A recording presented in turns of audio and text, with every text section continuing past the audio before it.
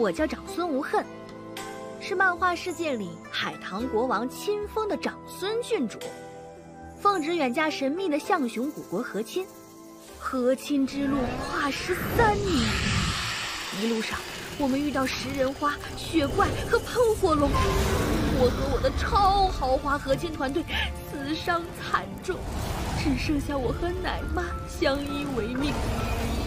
在即将到达象雄古国之际，突然一伙马贼杀出，我本以为我自己会就此嗝屁，幸好一位将军策马而来，力战马贼，给我和奶妈争取了逃跑的机会。后来我才知道，他竟是来迎我和亲的坤家第二子黑马仁增。我就这样到达了象雄古国。可没料到的是，最糟糕至极的故事才刚刚开始。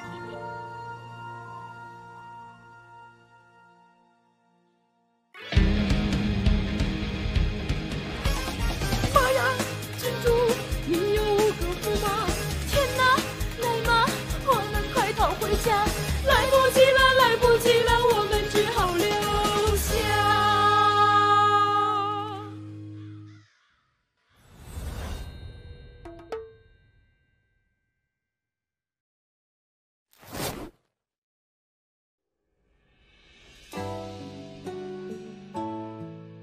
海棠皇帝竟问象雄国王无恙。今天下大安，万民熙熙。朕闻天不颇覆，地不偏在。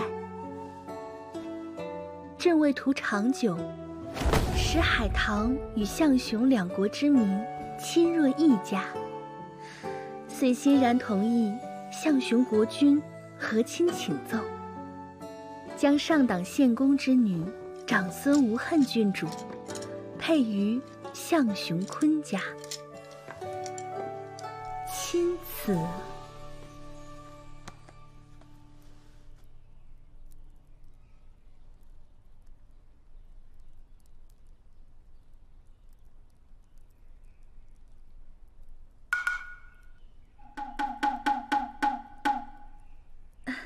不好意思，因为在来的路上护送我的官员们都死光了，所以只好自己宣读圣旨。第一次有点害羞。听闻长孙郡主嘴大过人，果然名不虚传。大王过誉了。郡主历经千辛万难来我象雄，估想郡主一定最关心的莫过于与你和亲的夫君们吧？夫君们？我听错了吗？本王与你介绍介绍。多谢大王。坤家长兄，当朝丞相尼玛一息。老二，护国大将军黑马仁增。老三，多金战堆。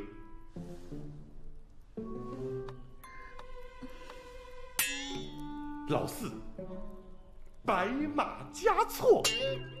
老五，嘎尔本达龙瓦酒。咖喱蛙什么酒？算了，没关系。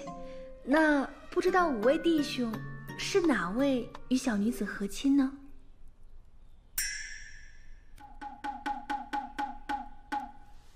唐王没有与你说吗？说什么呀？我们象雄国有兄弟同妻的传统，这5位都是你的夫君呐。什么？5个？哎，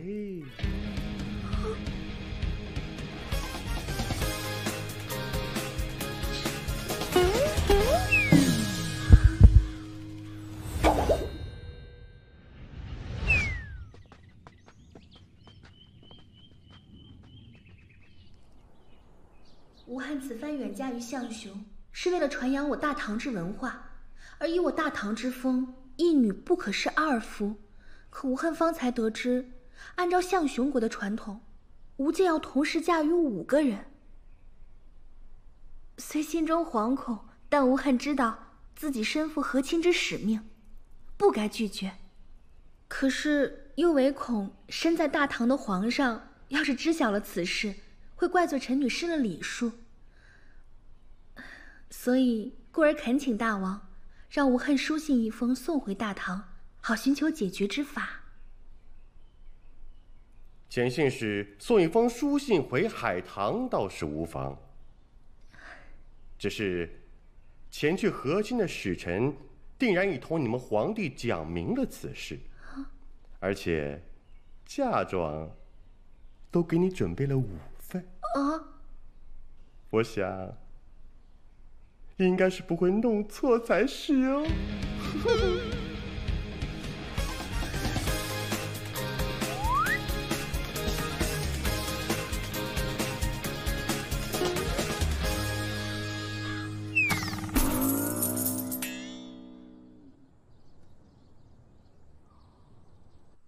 5个驸马，什么跟什么？郡主，会不会是哪儿搞错了？绝对不是搞错了，就是被那个狗皇帝给坑了。那这封信还寄不寄啊？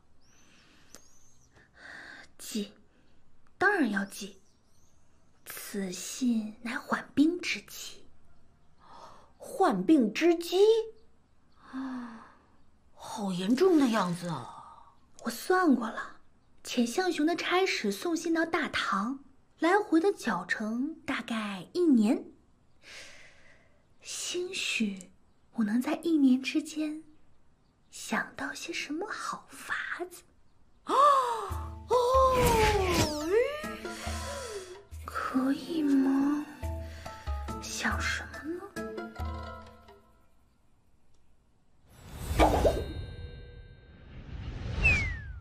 你当真不愿遵从我相雄的传统，嫁与我兄弟5人？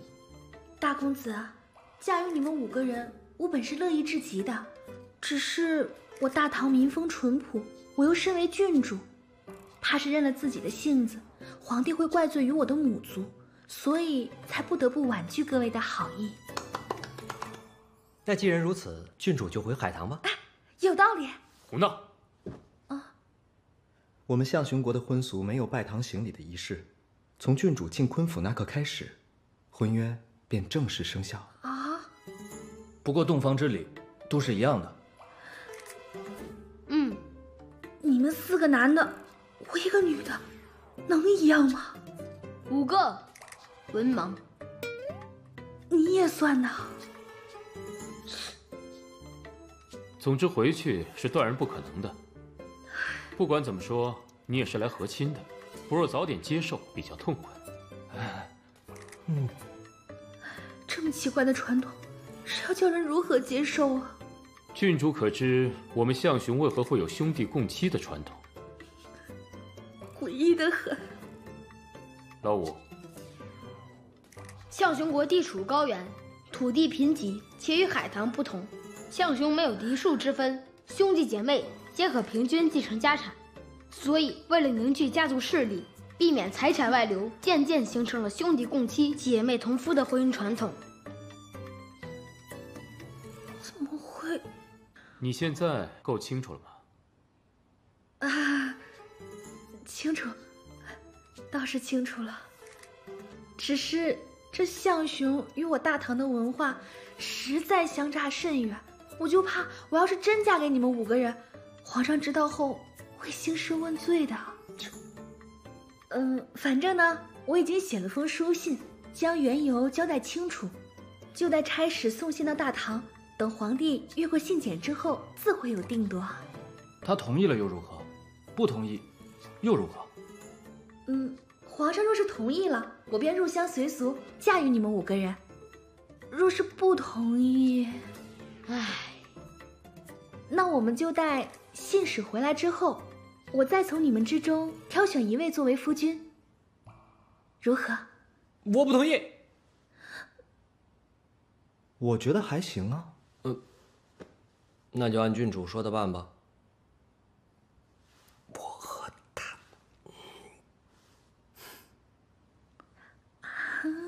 但要约法3章。对外，你不可透露1年之约。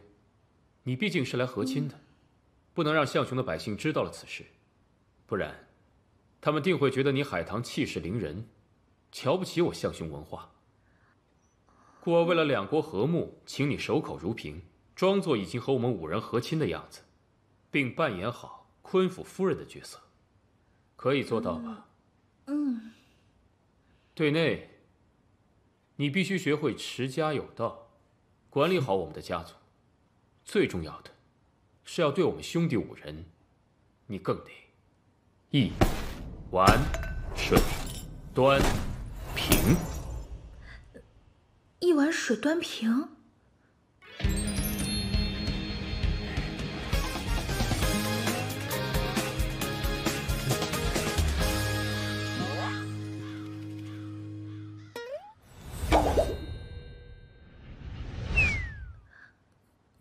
没问题。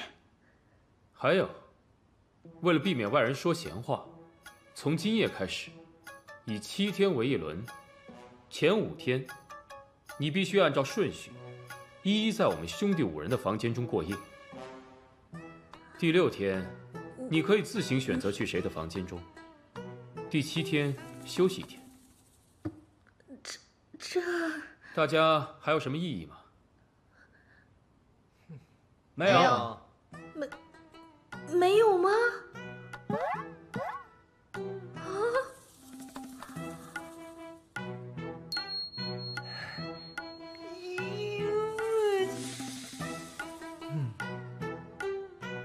刚才好像有人的表情和上次不一样。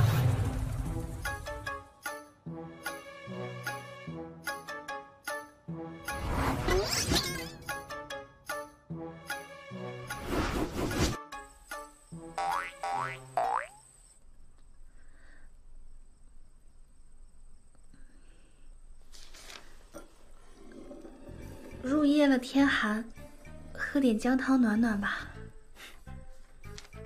看你下午时还一副为难的样子，怎么到了晚上，却一副欣然接受的模样？逼良为娼听过吧，大公子？你我先前约定过，日常须得表现如夫妻一般。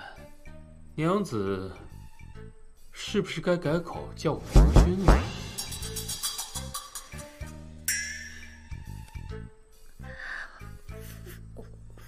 不如我叫你阿姨吧，阿姨如何？阿姨？哦，若是你们5个人都叫夫君，怕是容易搞混，所以呢，你就叫阿一，老2呢就叫阿婉，老3呢就叫阿水，老4叫阿端，老5就叫阿平。这样子一来呢，外人听了觉得我们很亲密，二来也时时刻刻提醒我要一碗水端平。算你说的有几分道理。快趁热喝了吧。你这汤里不会混了蒙汗药吧？当然没有。你这人疑心病真重，不喝算了。好，那我便不喝。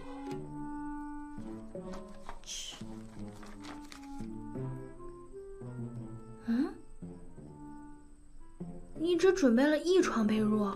夫妻哪有盖2床被褥的道理？做戏就要做全套，初夜任谁都会有些紧张的，别害怕，我是个好人。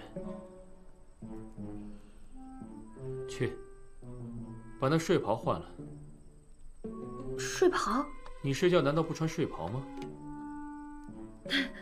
我喜欢穿这样睡。坡头，你我新婚燕尔，我又正当壮年，别人瞧见你穿成这样洞房，怎么说我？怎么是我们床底下有人，还是你喜欢出去到处乱说呀？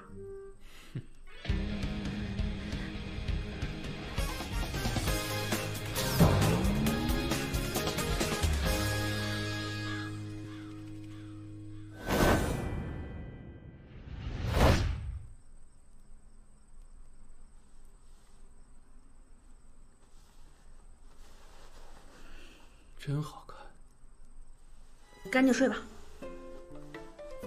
夫人这么饥渴难耐吗？你够了你！再怎么说我也是个郡主，你要是再调戏我，你就如何？我们之前约定过的，我们只是佯装夫妻，又不是真的。哦。等到1年之后，我才会从你们之中挑选一位作为夫君。你真以为你们海棠皇帝会同意你违背我项雄的传统，从我们兄弟中挑一人？你们这些和亲的女人啊，真是可怜，为了国家沦为和谈的筹码，牺牲了所有，却一辈子都回不去了。你与我说这些做什么呀？我只是想帮帮你。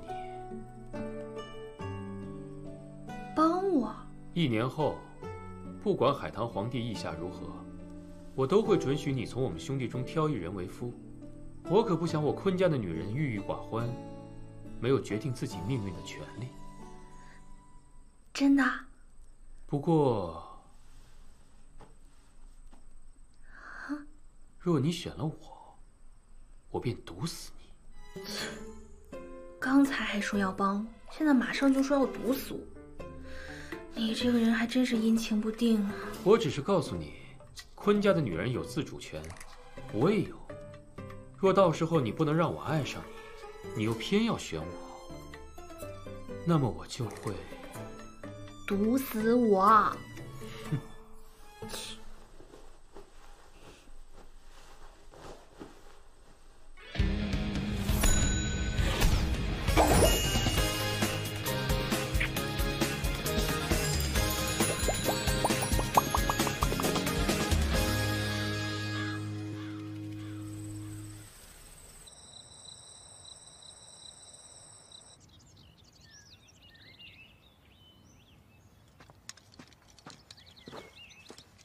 禀陛下，这是长孙郡主从象雄国寄回来的书信。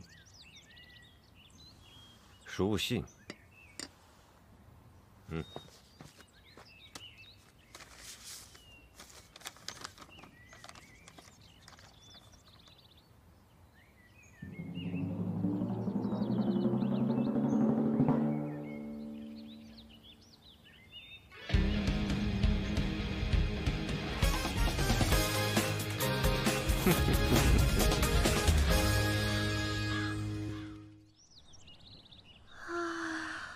郡主昨晚没睡好？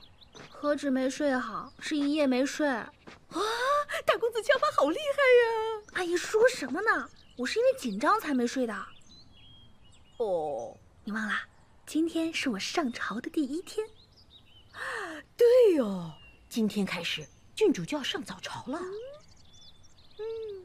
身为一名和亲的郡主，除了身兼维护2国和平之使命，更肩负着传播大唐文化之职责。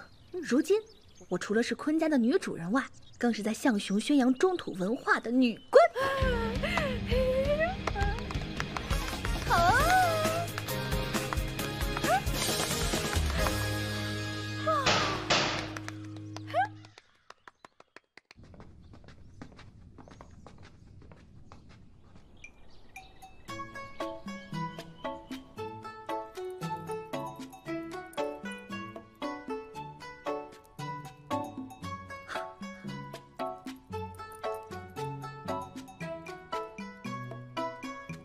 怎么，我这是到家了呀？我乃当朝丞相，国王之首，尼玛一息。军事大臣兼领兵大将军，黑马人增。财政大臣，多金战队。我负责外交，亦是情报总管。那这小屁孩呢？我乃宫廷顾问大博士，噶尔本达龙瓦囧。之前听说咱们家权倾朝野，没想到是全方位的覆盖朝野啊。那既然如此，为何还让我一大早赶到议政厅，化了一个这么……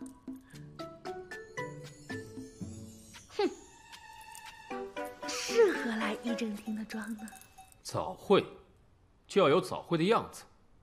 再加一证，成何体统？身为郡主，蠢笨就算了，还如此懒惰。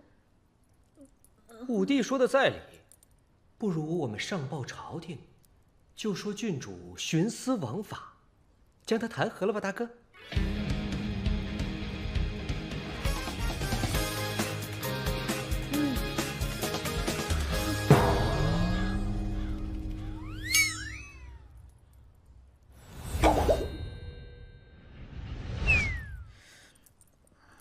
好了，郡主第一次参加朝会，我们莫要再欺负她。我们哪里有欺负他？我们是在陈述事实。三哥，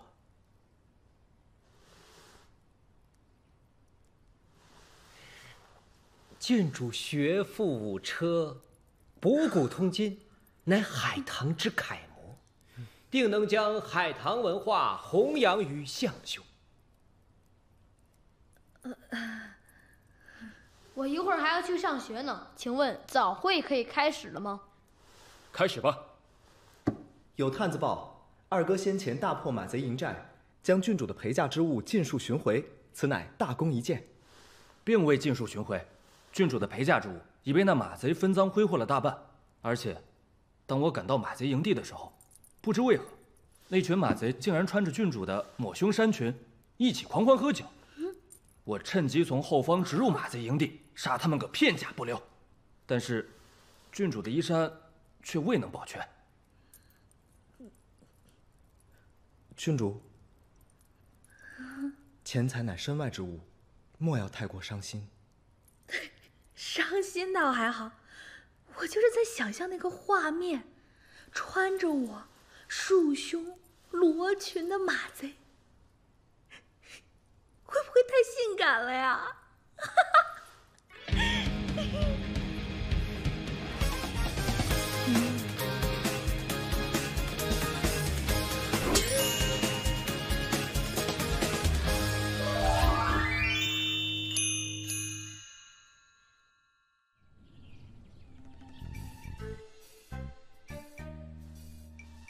郡主，今天朝会顺利吗？简直诡异至极啊！你说，我们是不是已经死了呀？其实这里就是个表情包地狱。哪有这么幸福的地狱啊？每天还有不一样的丈夫等着和您同房，这种地狱，老娘要100个。身在福中不知福。话说，今天同房的是老二吧？是。他先前替我们破了马贼，抢回嫁妆，想必是个正义豪爽之人。反正呢，一定比那个老大好对付。奴婢倒觉得，像二公子那样血气方刚的将军，对郡主来说怕是更难对付。为什么呀？他不像是一个麻烦的人呀。麻烦其实倒还好，怕就怕什么？郡主生得这般漂亮，那二公子又是习武之人，常年在军营，可没见过什么女人，怕是闻到了郡主身上的脂粉香就……什么味道啊？呀，隔水蒸的梅花糕好像糊了。那你快去看看啊！那是人家最喜欢的从大唐带回来的最后一块，项兄这里的食物我都吃不惯啊！是。哎呀，就想吃那一块，想吃。像你那么没有洞察力的郡主，可是很容易被刺客行刺的。吓死我了！阿瓦，你找我呀？阿瓦。我替你们5个兄弟起了昵称，你呢叫阿婉。阿瓦，听起来很能吃的样子，应该能养得很健硕。我喜欢这个名字。你喜欢便好。对了，你找我什么事情啊？先前听你说你的衣服丢失的时候十分难过，所以我们兄弟几个打算给你置办几套。我是来量你的尺寸的。有劳了，我待会儿让奶妈去。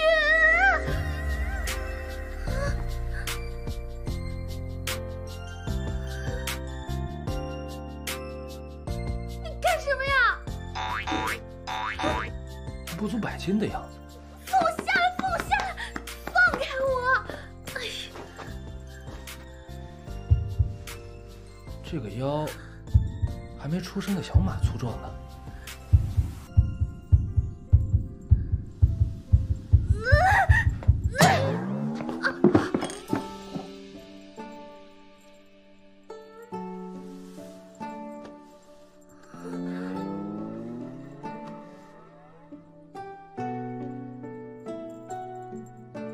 这个脚应该10寸。俗话说得好，美人在足，果然如此。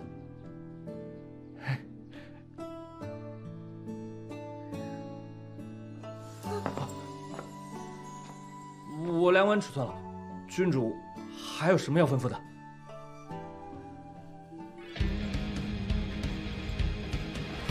那我先走。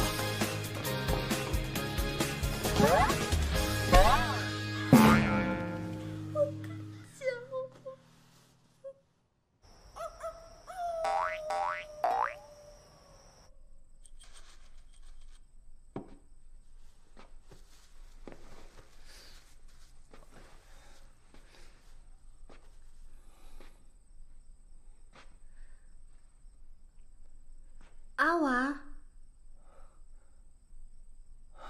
你来了。你穿的有点多。像二公子那样血气方刚的将军，怕是闻到了郡主身上的脂粉香就。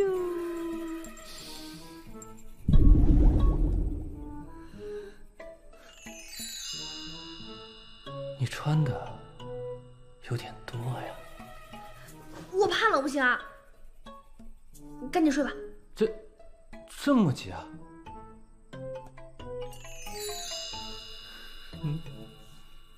这么急呀？我不是那个意思啊！我已经说过了，我们只是佯装夫妻，不是真的。你不能乱来啊！那你先睡，我擦完药就睡。这是地铺，他不打算和我同床。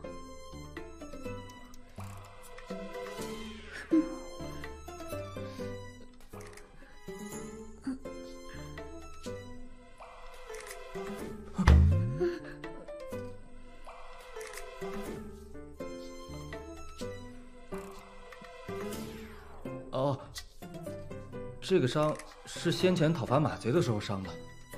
那天我单枪匹马闯入敌方营寨，虽然一人杀了10几人，但是也被那宵小之辈偷袭了。马贼？所以你这个伤是因为我？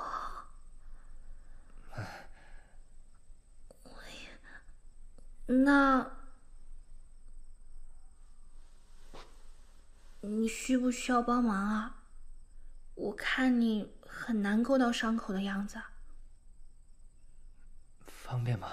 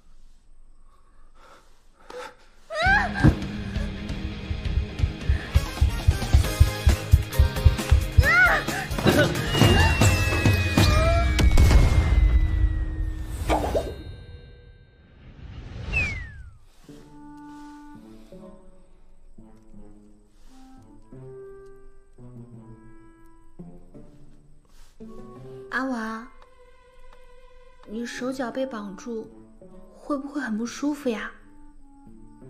你伤还没好呢。不会，这点小伤算什么？我倒是后悔当初没有干脆留在海棠国，好护送你过来和亲，这样那些马贼便不会偷袭你。留在大唐？什么意思呀？你去过大唐？完了，说漏嘴了。哦，几年前我去海棠的边陲驻守过。郡主，天色不早了，赶紧休息吧。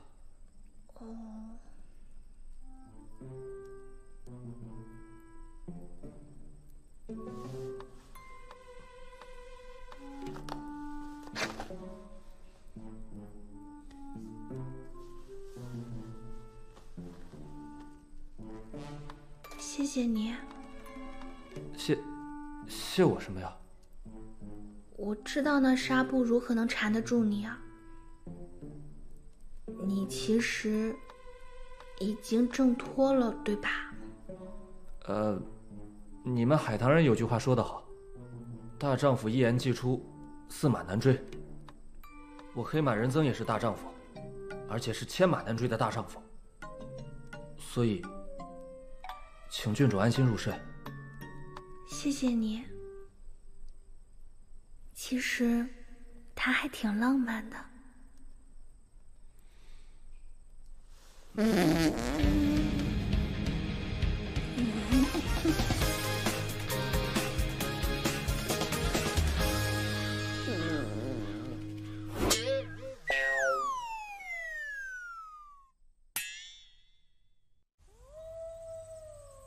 二哥，你这么晚了，召集我们，有什么急事啊？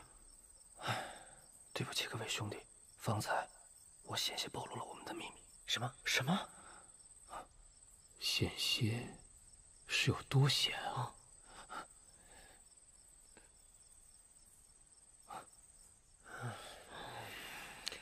就这么点二哥，就以郡主的智商，他怎么也想不到和亲是我们几个人。嘘，三哥，隔墙有耳。不行，那郡主太迷人，再这样下去，要不我们直接把我们的心思都告诉他吧？不行，老二，你一定要学会藏住自己的喜欢。若让郡主知道了我们的秘密，恐怕他会永远离我们而去。那我们总不能瞒他一辈子吧？再等他适应吧。她不是寻常的女子，定然会自己找到答案的。大家以后都要更小心些。咦，他们在干嘛？好难熬啊！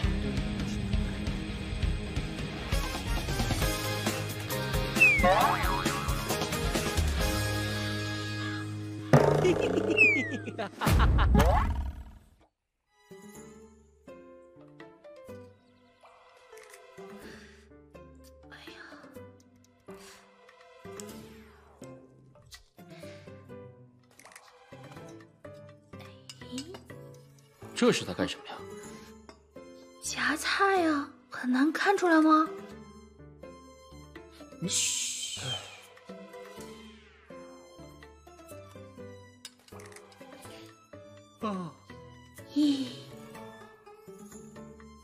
碗、水、端、平。终于好了，父王，我数了一下午的米粒儿。做得很好，值得鼓励。他果然是走火入魔了。好吃，郡主的手艺真好。谢谢。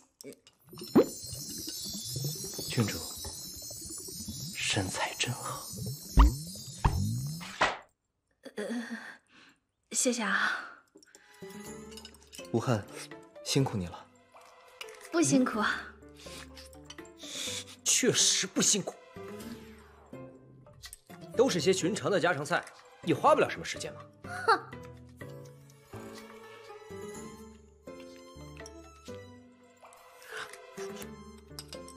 而且味道也认为一般般啊，跟饭店的根本没法比。好啊，那你就别吃。才说的一碗水端平，我就吃。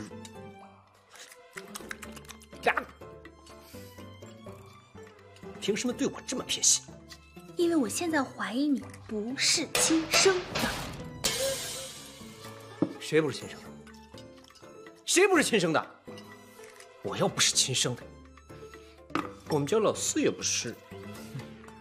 为何？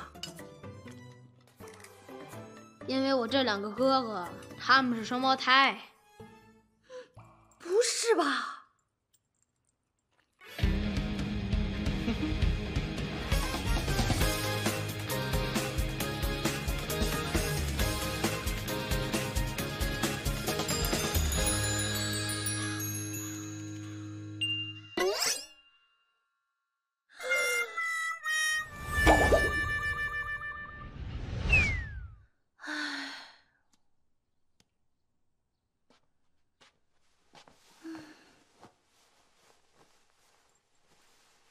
郡主，你在想什么呢？我在想，咱们在坤家的开销实在太大了，什么东西都得准备5份。一碗水端平，不光耗神，还破财。先前啊，咱们从马贼那儿抢回来的嫁妆本来就不多，加上现在娘家又远，怕是再这样下去，我们连给下人的赏钱都不够了，怎么办啊？郡主别急，办法总会有的。天生我材必有用，一枝红杏出墙来嘛。必要的时候，我们可以学习红杏，出墙去赚钱嘛。这不太好吧？哎，今天晚上郡主不是要去3公子房里吗？他是项雄的财务大臣，又是一个奸商，不如向他讨教一下生财之道。有道理。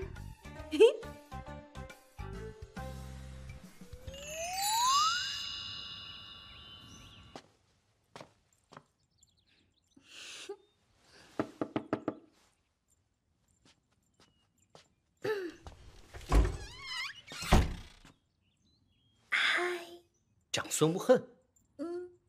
你来我房间干嘛？你忘了，今日轮到与你同房呀。天都没黑，你说什么胡话？哎呀，这不是我们还不太熟，所以我就想着提前来与你聊聊天，多沟通沟通一下感情嘛，是吧？既然如此，那我的见面礼呢？啊？什么见面礼啊？怎么你不给我见面礼啊？小气鬼，后会无期！你真是……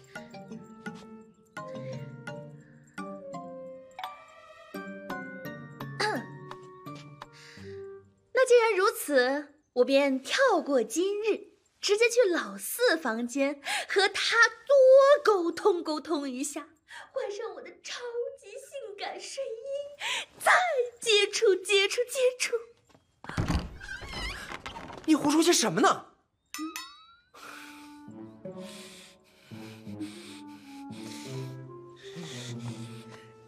请。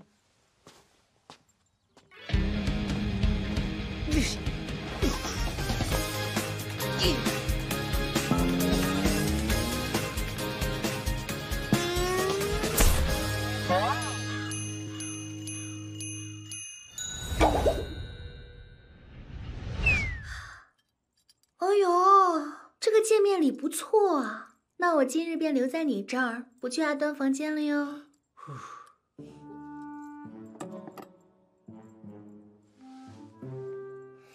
我们直接切入主题吧，别再浪费时间了。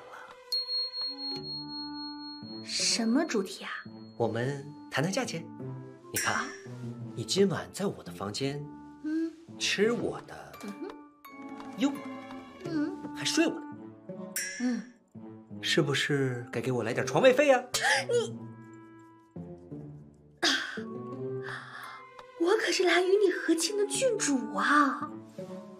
郡主怎么了？郡主就不用给钱了吗？郡主理当给的更多。这位郡主，你要是有不给钱的这种想法，可有辱你们海棠的国威呀！这要是传出去的话，显得你们海棠多么的穷酸。可恶！多少钱？10两黄金1碗。你怎么不去抢啊？抢是犯法的，像我这样的奸商都是用讹。3个铜钱。9两黄金。哎呦，5个铜钱。8两黄金，不能再少了。好吧，那我去阿端房间了。留步。价钱什么的嘛，可以再商量。1两黄金可以赊账。好吧，这点钱我倒是有的。喏，多谢回顾。不客气。哦，对了，那么今晚你就不能睡床了哟。为何？床位费呀，如果你想睡的话，5两黄金。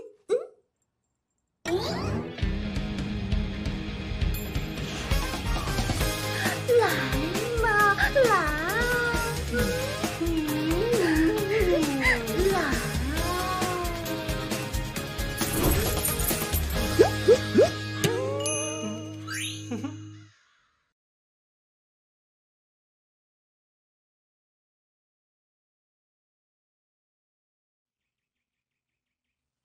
郡主，昨天晚上顺利吗？有没有和三公子讨教到什么生财之道？不光没学到，还被讹了1两黄金。臭小子，不愧是个奸商。唉，实在不行，为了郡主，老奴只好去献身了。我听说象雄国有一个阮红楼。哎呦！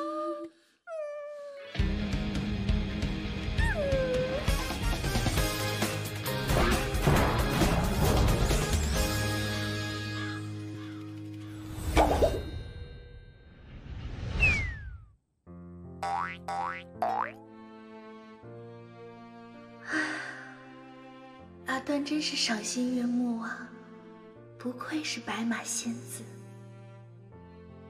吴汉，你想听个故事吗？故事？什么故事啊？关于月亮的故事。月亮的故事？这画风似乎有些不对。好啊。传说人死后会到月亮上去住，天上每一颗繁星都是我们亲人所画的，而在很久很久以前，天上是没有满月的。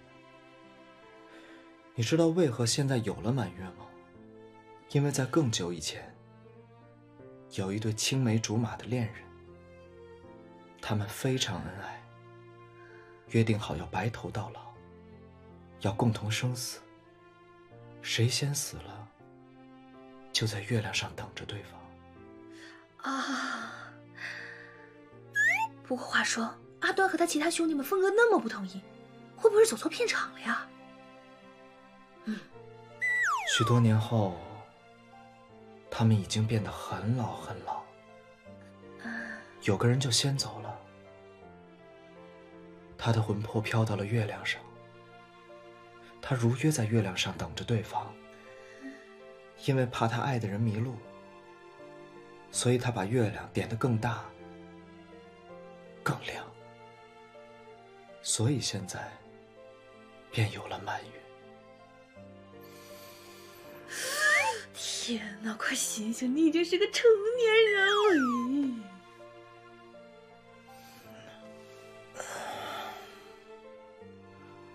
每当想起这个故事，我便会抬起头，只要看到月亮，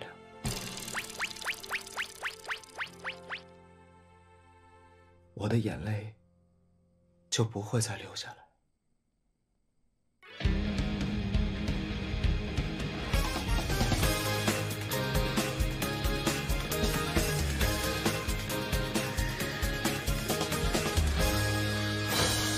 哎呦喂，他果然是拿错剧本了呀！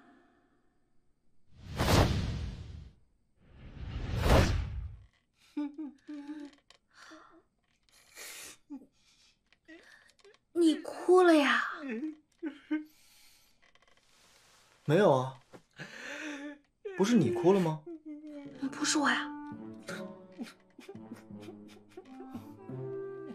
床下有人，什么人？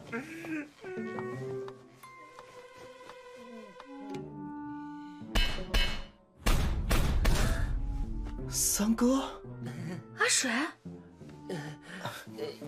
说了也许你们不信，来，我看见一只又肥又大的老鼠爬进你们的房间，本来想帮你们把它抓起来，结果这只老鼠呢，谁能想到它放了一个巨臭无比的屁，然后我就给晕过去了。直到听到白马讲这么感人的故事，我才醒过来。哦，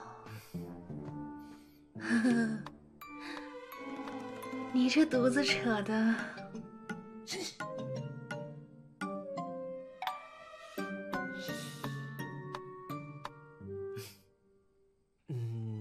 白马，我们不说这些了，天色看来也不早了，我们一起睡吧。一起？哎呀，我不是怕你们两个孤独吗？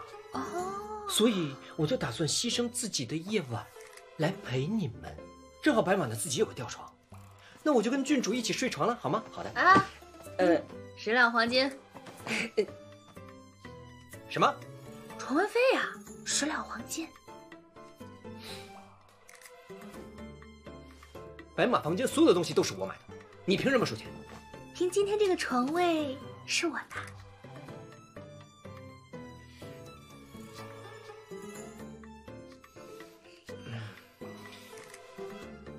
最多这个数。哦，阿端，我与你同床。哎呀，10两就10两。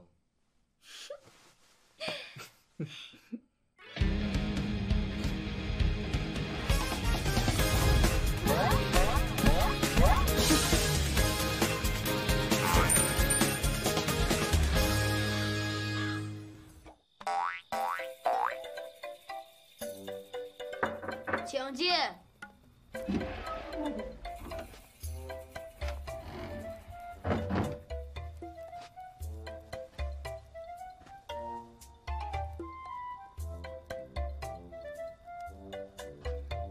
你在背书呀？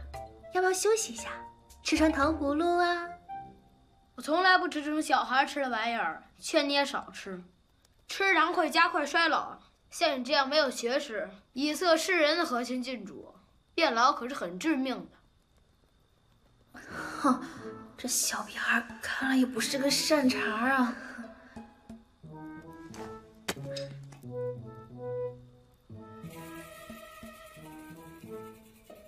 那你在背什么呀，阿平？阿平，请不要擅自给别人起奇怪的昵称。那难道你希望我叫你夫君？阿平就阿平吧，你要困了就自己先睡，我从来不和别人同床，所以给你备了张小床在那边。可是，你一个人睡不怕吗？怕什么？坏人啊，鬼啊，狼外婆什么的，你们孩子不都怕这些吗？胡言乱语！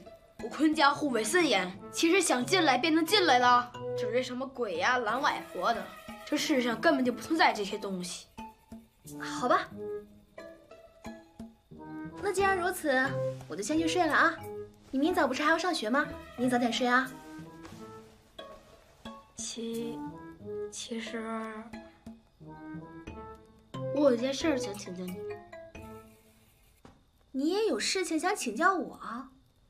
我可是一个谦逊好学、不耻下问的人。哼，不耻下问。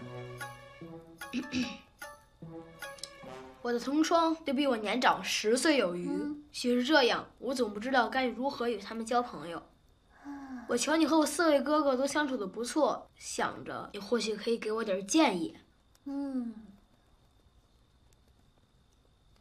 作为交换，你丢失的那些论著以及死去的各有所能的随从，他们懂的，我都懂，我可以教给你，免你日后在宣扬海棠文化时出丑。你会那些啊？我可是本朝博士哦。好呀，成交。不过阿平，我觉得你和哥哥们处不来，和年纪没有什么关系。怎么说？先陪我打个牌。打牌？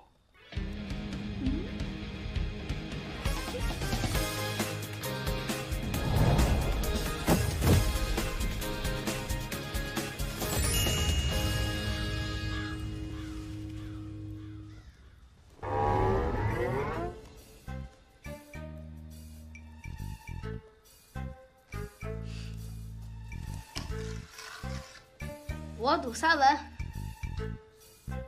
小天才别着急，我来给你上一课。你先看看你手里的牌，再看看我的镜子，看到什么了呀？我的笑。那你再告诉我，你觉得你的牌如何？我很满意。那你再看看我的神情，你看到什么了呀？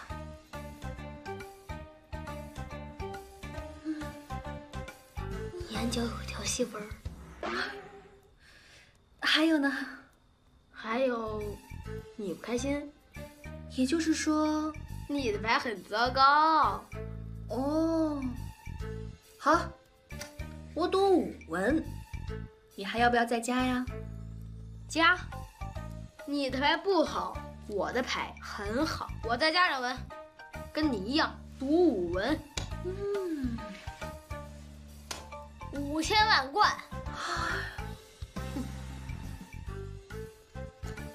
9000万贯，我赢了。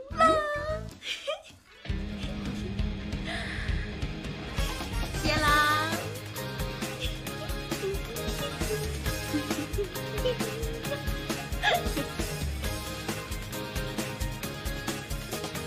喂，110吗？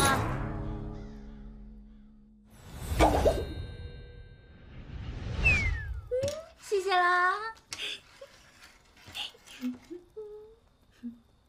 怎么会？你方才没有很失望的样子啊。是我让你觉得我很失望罢了。所以你在撒谎。这不叫撒谎，这叫虚张声势。阿平，不是每一个人表现出来的样子啊，都是他的真面目。那我怎么知道谁信得过谁信不过呀？你无从得知啊，这就是人生啊。这个呀，也是我从小在宫中和人相处才慢慢悟出来的道理。你必须要慢慢学会隐藏自己的不开心和不喜欢，你才能懂得如何适当的去迎合别人，去融入别人的道理。明白吗？明天去试试。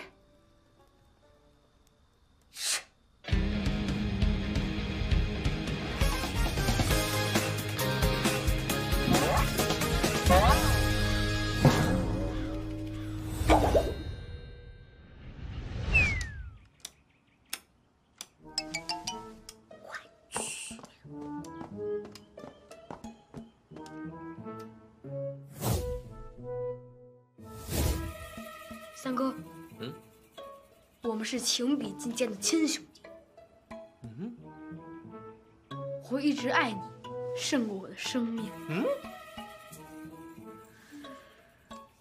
三哥，我可以增加这个月的科研经费吗？不可以。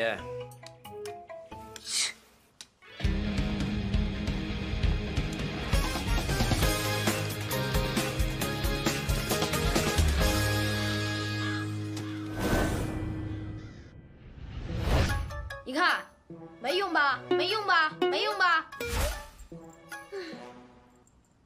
哎呀，哪有人随便夸别人2句就和人家提要求的？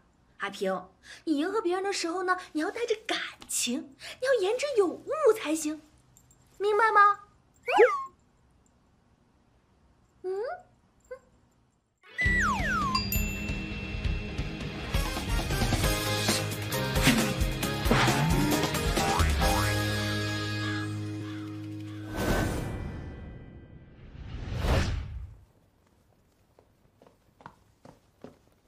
大哥，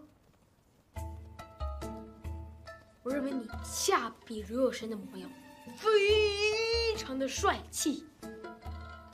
想要什么？你心。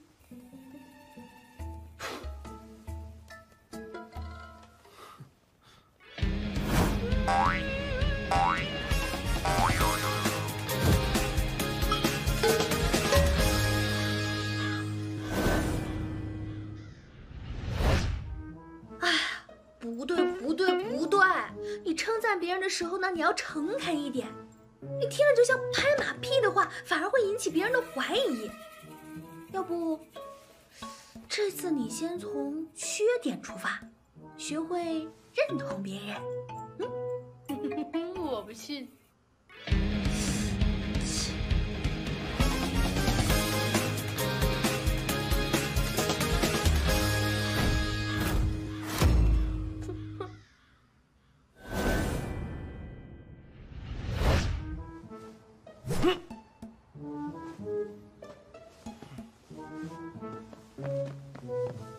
二哥，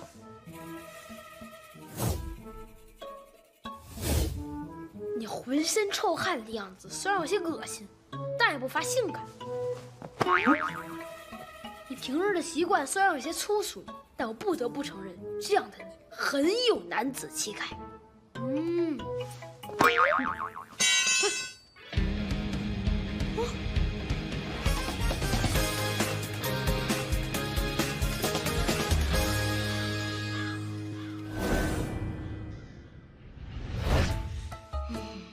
注意重点啊，重点！你一个劲儿强调别人的缺点，别人怎么可能开心得起来啊？知道。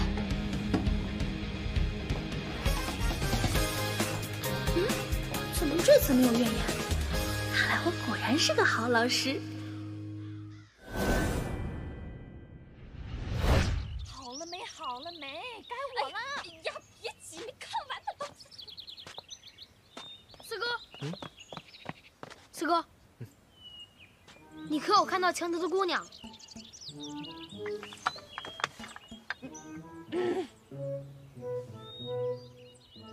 昆府之大，唯有四哥您这面院墙需要每月修葺，才能拦得住这满城的姑娘。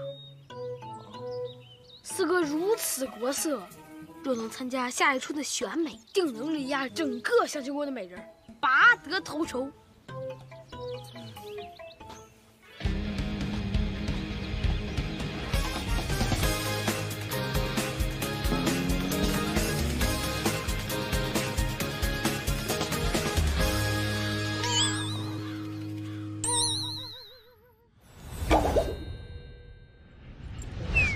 万没想到，我的任务最终还是成功了。阿平终于找到了他最好的朋友。请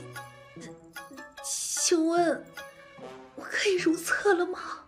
现在还不行，我正在测试人体憋尿能力的极限。你作为我最好的朋友，就不会弃我而去吧？不会。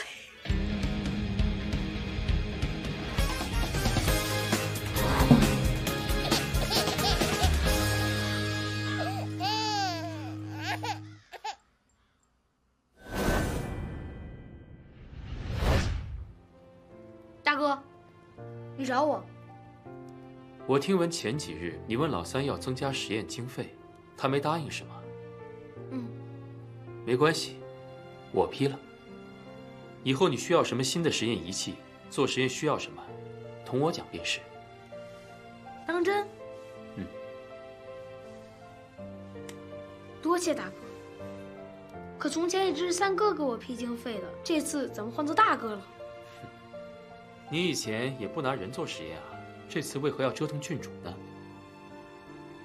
郡主来象雄也不太适应，你再把她折腾坏了，以后谁还给我们数米粒做饭啊？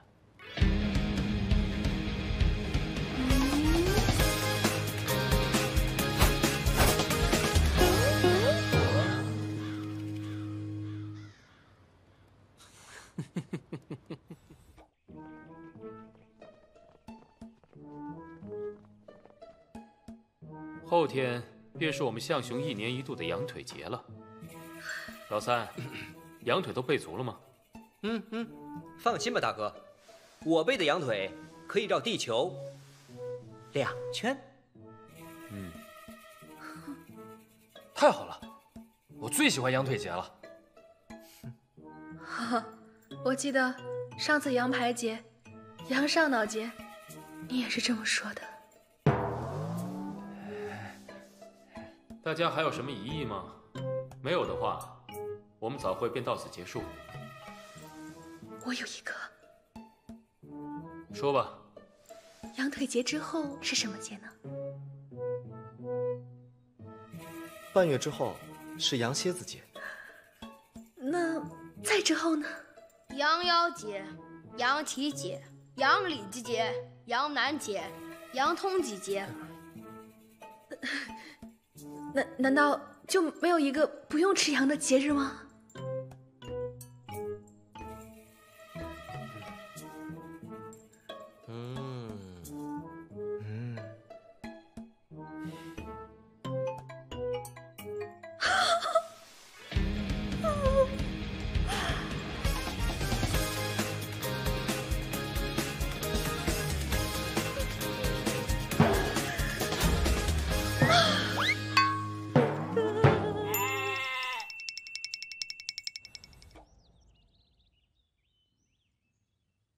身为朕的女儿，和亲是你们与生俱来的使命。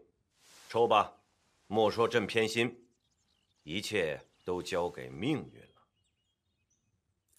可是父王，这签筒里有4支签，您的女儿只有3个人。对呀，这。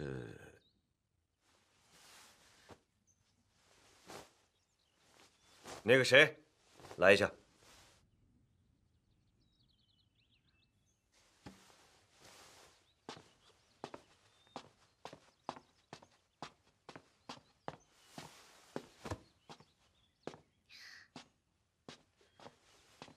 臣女给陛下请安。你叫上官红杏？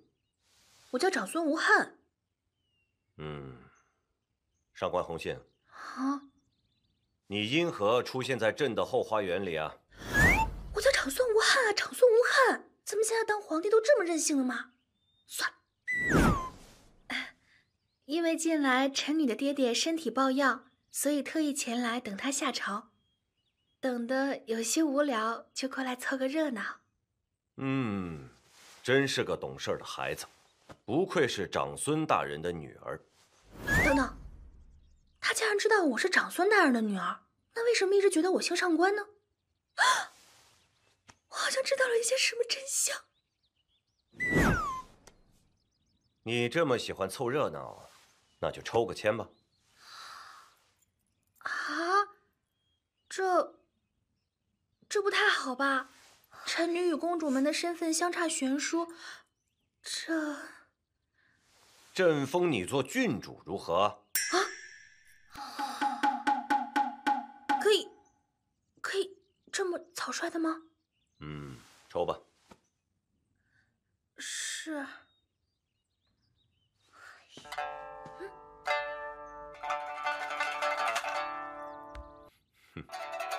哪来的琵琶曲这么应景啊？啊，那是朕的宫廷乐师，他一激动呢就喜欢 solo 琵琶。无妨，他 solo 他的，你抽你的。是。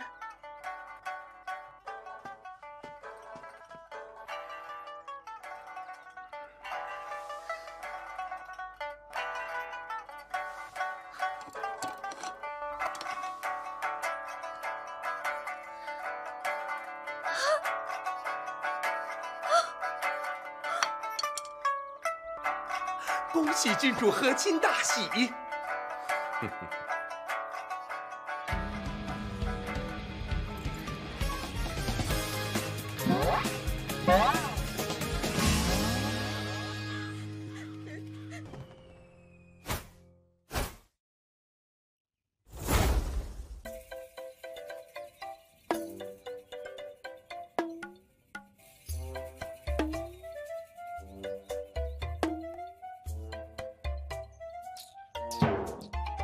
你们确定？确定，我们五兄弟只要长孙无恨。这长孙家的女儿真的有那么好吗？好不好倒是因人而异，不过对我们兄弟五人而言，她是无可替代的。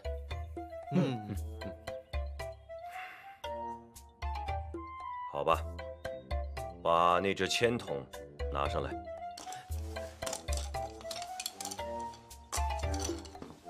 哎呀，有虫有虫！哎呀，哎，师弟，没事了，没事没事，别怕别怕。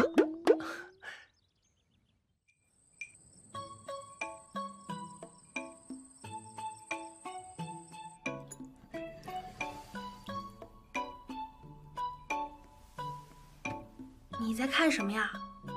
人体穴位图。人体穴位图？你看这图做什么呀？你要改行当郎中？当然不是。前几日我抓了几名细作，正在研究要怎么用刑。不过，研究这穴位图好像没什么意思。要是有个实验对象，就更好了。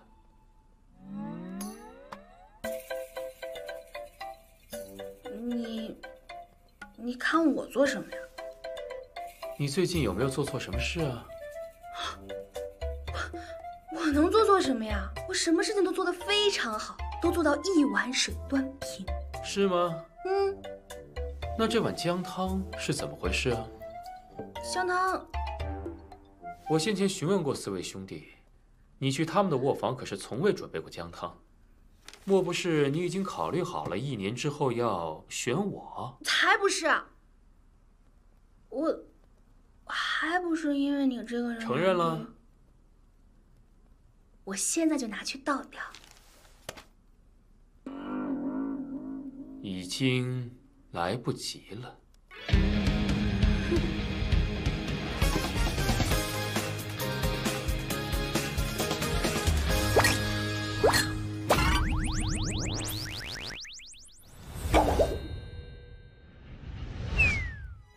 筋骨穴、涌泉穴、公孙穴、足阴穴。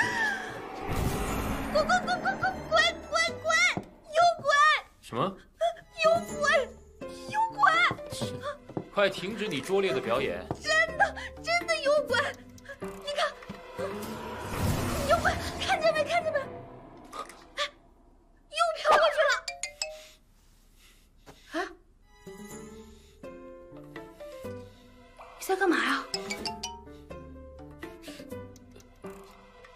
突然一阵困意涌上眉梢，不如我们睡觉吧。可是你刚刚没看到，如果是刺客怎么办？昆府守卫森严，哪来的刺客？而且你刚没看到吗？如果是刺客，舌头怎么可能这么长？那你就更应该出去看看了呀。有道理。你去吧。莫非当朝狂拽酷炫的丞相大人怕鬼？怎么可能？我只是谨慎，不愿以身试险。好吧，我去就我去，我自己去。哎，等，干嘛？我考虑清楚了，不能让你一个人去冒险，所以，我们还是睡觉吧。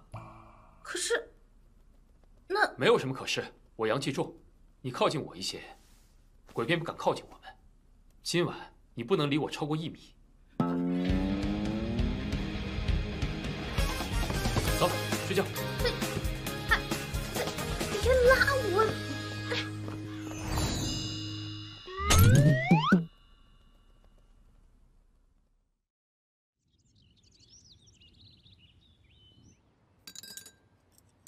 没规矩，等菜齐了再吃。哦。哎，看大哥精神不济的样子，昨晚没睡好。是啊。你昨天不是睡得挺早的吗，丞相大人？还不是因为你打呼声太大。哼，我打呼？哦，我知道了，该不会是因为怕鬼，你才一夜没睡的吧？不要再胡说八道了，这世上哪有什么鬼，还不是你封建迷信的幻想罢了。其实，我也看到了。我怕大家害怕，所以没说。不过，不是昨日，是前日。他舌头很长，对不对？3天前我也看到了，当时我还追了出去。不过，那鬼身法极快，我也没寻到什么。二哥这身法都寻不到，怕不是个厉鬼吧？他除了身法很快之外，应当是一个女厉鬼。女厉鬼？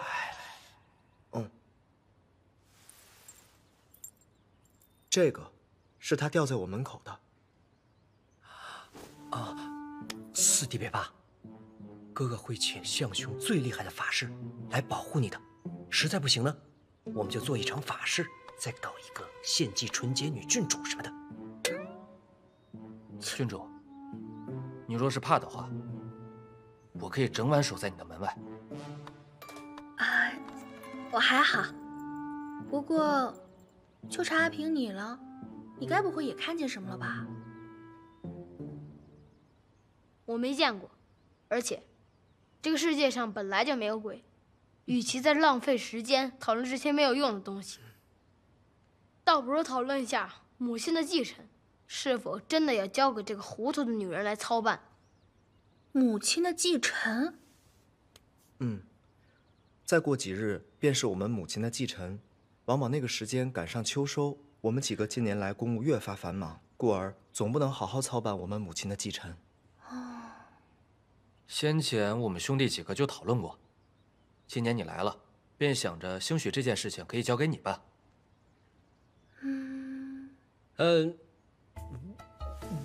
我不同意。长孙郡主呢，乃大家闺秀，那必然没有接触过这种繁琐的事宜，所以如果把这件事情交给她，她是一定会搞砸的。我也这么觉得。虽然郡主心怀城府，善于祸乱人心，但始终来象神的时间过短，对象神的风俗还是知甚少。这件事对她来说还是太过为难了。你这是在夸我还是骂我呀？那线下2比2，大哥怎么想？大哥，大哥，大哥，大哥，你究竟在想什么？大哥，大哥，大哥，大哥，你听到大哥。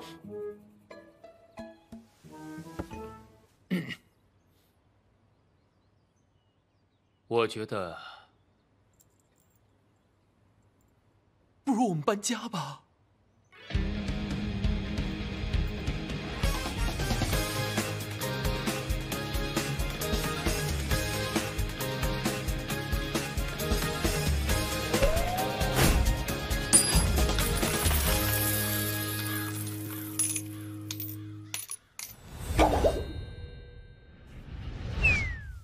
奶妈，你也看见了呀？不光我看见了，府里好多下人都看见了，大家都说是老夫人的鬼魂回来了。此话怎么说呀？郡主可知道老夫人是怎么过世的？听说是因为难产。正是。老夫人生五公子的时候难产，最终也没能瞧见五公子一眼，便血崩而亡了。下人们都说老夫人特别思念五公子，才特意跟阎王爷请了假期回来的。这么说来，好像也没那么可怕了嘛。奶妈，快给我画一个精致的妆容。郡主要出门？不是，媳妇要见婆婆，当然得打扮那么一下。郡主，所有新出的胭脂色号全买回来了。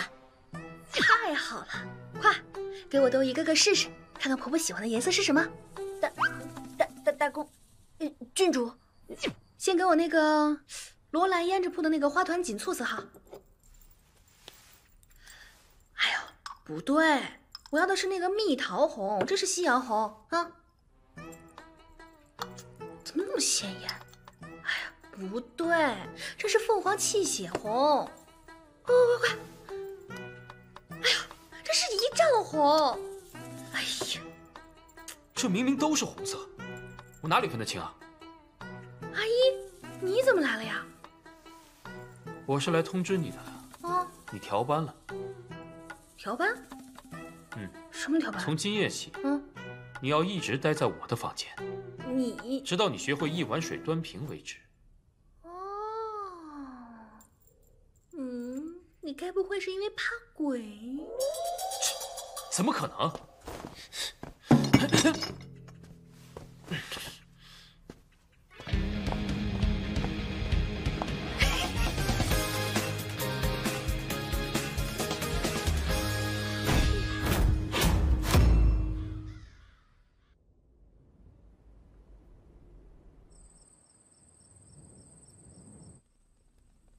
你还说你不怕鬼啊？你有什么证据啊？如果你不怕鬼的话，你点这么多蜡烛干什么呀？点蜡烛就是怕鬼吗？最近湿气重，我只不过是想让卧房变得干燥一点。那，你这满屋子符纸，你怎么解释呢？这符纸是因为，贴符纸就是怕鬼吗？你没凶，不也穿肚兜？你，谁说我没凶啊？你瞎了你？就是你，看你是瞎了。好啊，既然你瞎了，我就替你把符纸给撕了，反正你看不见。你疯了！你疯了你！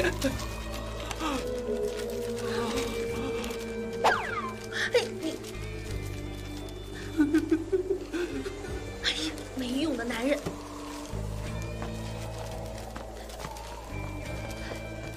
阿平，是阿平，你快过来啊！你个没用的男人，你这个蠢丞相，你别躲在那儿了！阿平好像被鬼上身了，小鬼，哎，他走了！阿平，阿平，阿平！哎呀，哎呀！哎呀！跟我走。去哪儿？当然是去看看阿平怎么了呀！哎呀，不太好吧？走！快点！救命啊！救命啊！ Oh no！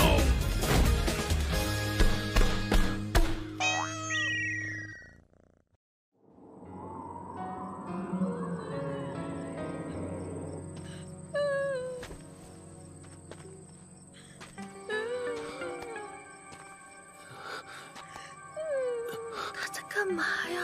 不知道。阿姨，我有点怕。别说话，我也怕。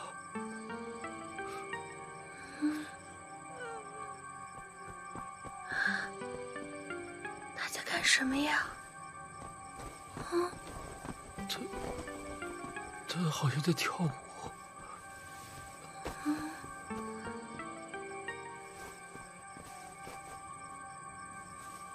他怎么蹲下了呀？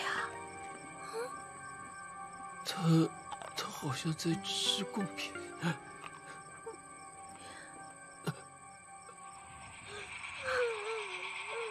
他哭了。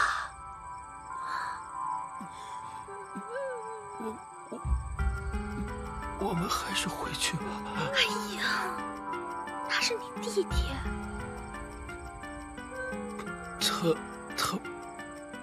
他不仅是我弟弟，那墓还是我妈的。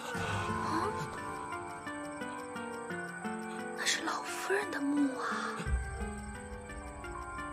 这个场景，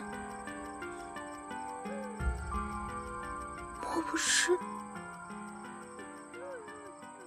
在梦游？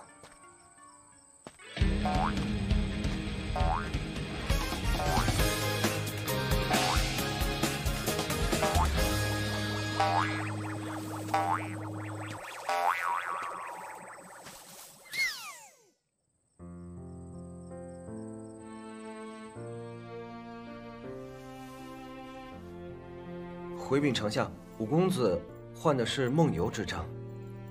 梦游之症是西域邪术吗？梦游之症是孩童身上常发的病症，无需太过担心。那为何他要穿着老夫人的衣服，还打扮成那个样子呢？应当是太过思念老夫人所致，以致每夜梦游之时，都重复着相同的动作。那应当如何医治呢？多半无需医治。孩童患梦游症，等年纪大些了，自然会康复的。真是太好了！哎呀，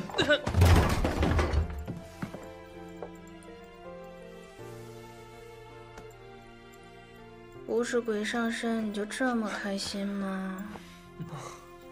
老五想必是对母亲思念太深，又因母亲是难产离世而感到自责。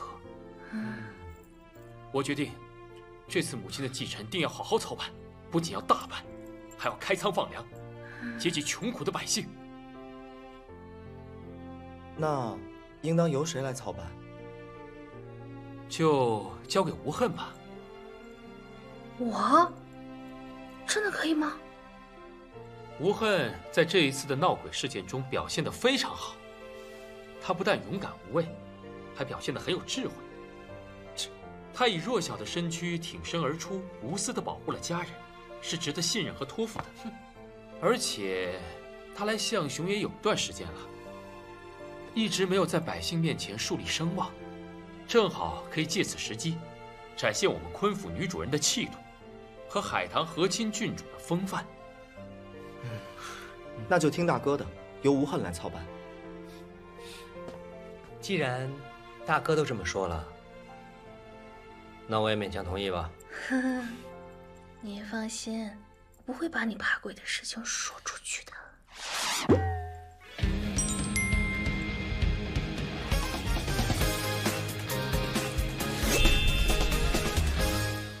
象雄有约第98期长孙无恨篇专访录制，3、2、1 ，Action！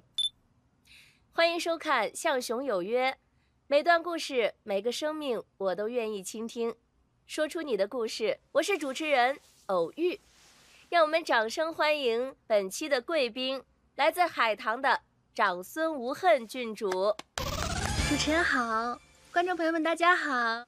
郡主好像来我们象雄已经4个多月了哈。其实这样，咱们象雄国的百姓啊，对郡主是充满好奇的，想知道我们郡主的日常跟我们寻常女子都有哪些的不一样呢？比如说，每天清晨醒来，洗漱后，咱们第一件事情是做什么呢？我每天清晨醒来的第一件事情，就是为自己画一个精致的妆容。哦，真的吗？我不行。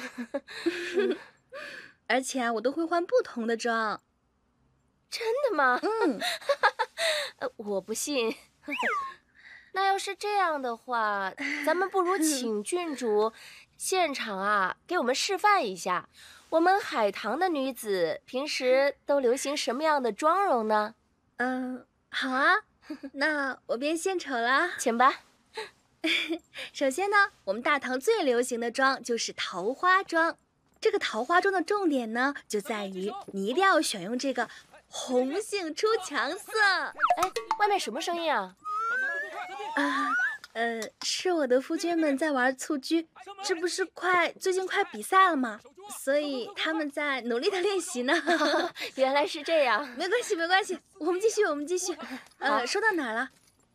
说到红杏出墙色好，再来一个大重点，就是它绝对不能涂满整个嘴唇，你要轻点在你的指腹，然后点在你的唇峰，慢慢的晕开来。怎么回事啊？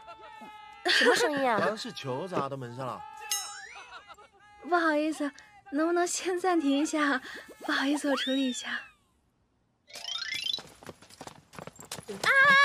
小声点！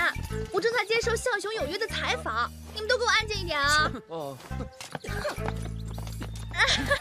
我们继续。我的。我们继续接着讲桃花妆的部分。我来吧。哎呀，唇峰的位置呢，要这么点，最后再稍稍自然的晕开啊！终于完成了，这个呢就是桃花妆，接下来还有19个妆。哎，郡主大可不必。这回我相信。这眼瞅着晌午了，1个时辰过去了，不妨郡主再跟我们说一下，这除了化妆之外，还有什么事情可以做呢？那就是一天之中最累的事情了，数米粒。数米粒？我不信。要做到1碗水端平呢，真的不是一件容易的事情。那不如大家随我去柴房。好。奶妈，请带路。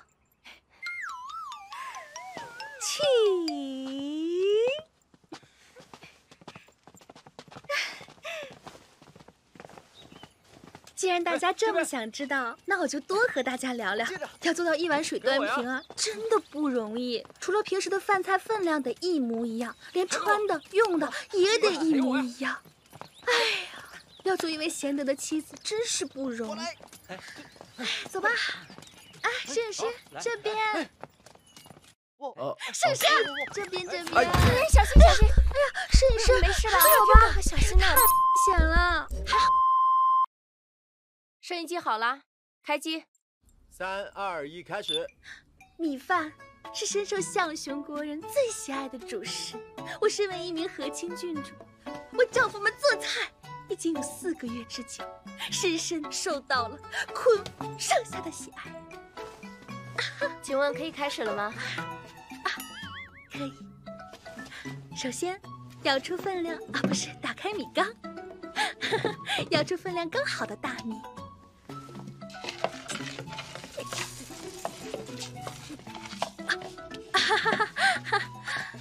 没有人知道，这个舀米缸原本是我从大唐带来的玉碗，本来应该躺在储物间里积灰的它，与米缸质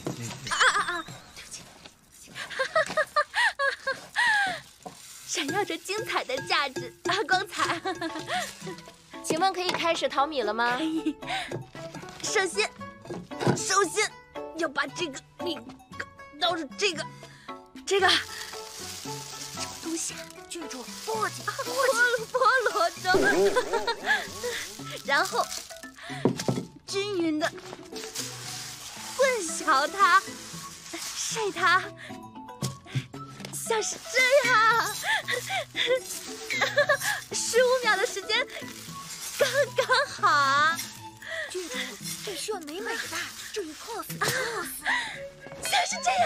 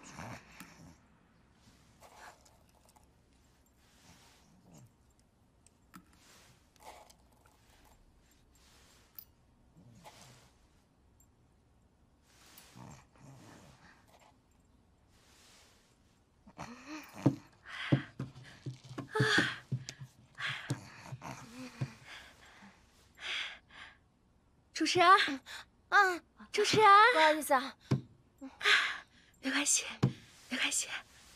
这里呢就是5碗米饭，每碗米饭1000粒米，一粒不多，一粒不少。接下来我们就可以开始烹煮米饭了。象雄国地处高原，农作物生长不易，每年只有30天生长期的稻米，在阳光和雨水的共同作用下，努力吸收着稀有的矿物质营养。柴火的热量在水温传导下渗入米粒，每一粒米都经历了数百次循环。出锅的时候，记得每一粒米都要盛出来哦，毕竟它是不多不少的1000粒米。好啦，第1碗饭煮好了，下面我们来煮第2碗饭喽。象雄国地处高原，农作物生长不易，每年只有30天生长期的稻米，在阳光和雨水的共同作用下，努力吸收着稀有的矿物质营养。喂，主编，柴火的热量在水温传导下渗入米粒，每一粒是，主编。象雄国地处高原，象雄国的男人们成长不易，每一个都经历了千锤百炼，努力长成了美好而健硕的少年。阳光的热能转化成晶莹的汗水，每一滴都划过少年健康的肌肤，在春风的吹拂下，蒸发成清爽的空气。比赛的时候要记得加油哦，象雄国的少女爱你们。好啦，第5碗米饭也可以出锅喽。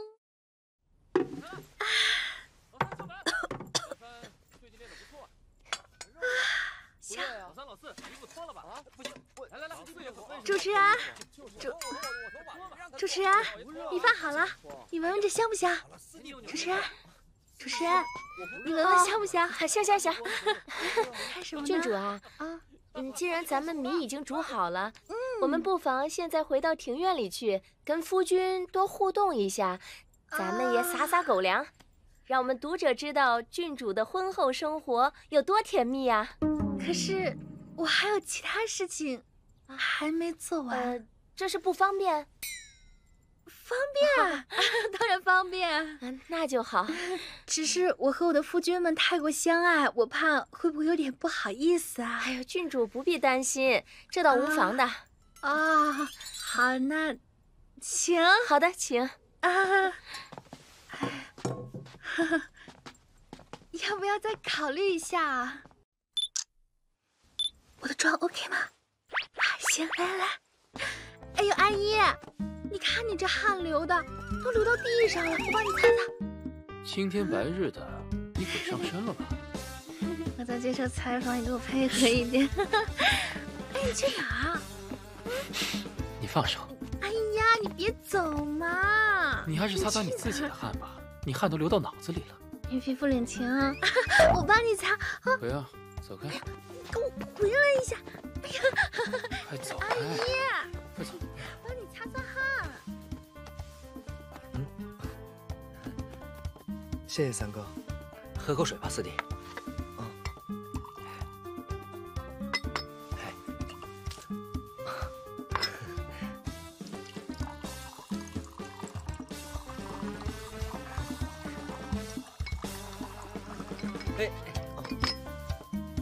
谢谢三哥，三哥你真好。多喝一点。三哥，我给你留了一半，你一半，我一半。没关系，哥不渴，你喝吧。三哥你拿着吧，你要不喝我也不喝了。那我们都不喝。好，我们一起喝着。你们在拍哪儿呢？来，我们也喝一口水啊！阿姨你也渴了对吧？来喝一口啊！你不会在水里下毒了吧？说什么呢？真爱开玩笑。走开，我要回去洗澡。哎呀，喝一口嘛！哎呀，阿姨，真的不渴。等一下，你这个臭坏，你给我回来你！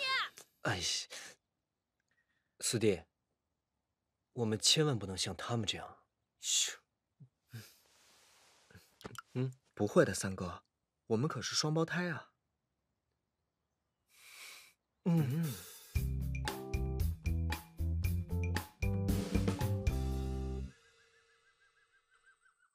其实一碗水端平最难的呢，就是要轮流去夫君们的房间过夜。今天轮到老二阿婉的房间了。郡主，郡主，今天晚上不是该去三公子房吗？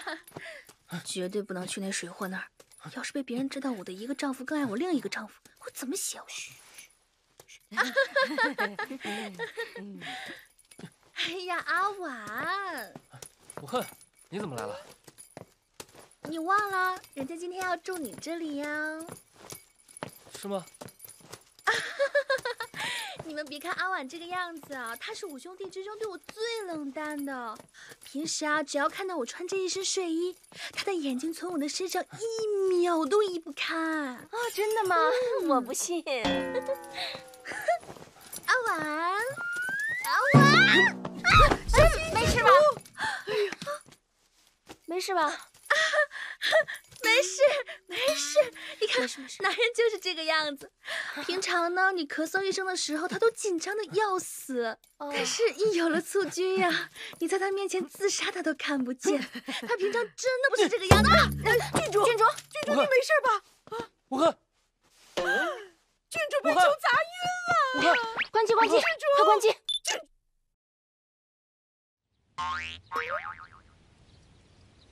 郡主，报纸买回来了，让我看看。和亲郡主哪儿呢？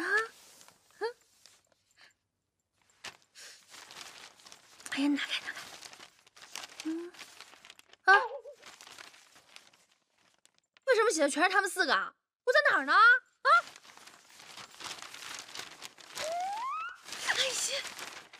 哎呀，我的头！哎呀！四弟，我最近看到了一幅非常好看的壁画，我觉得挂在你的房间一定非常的合适。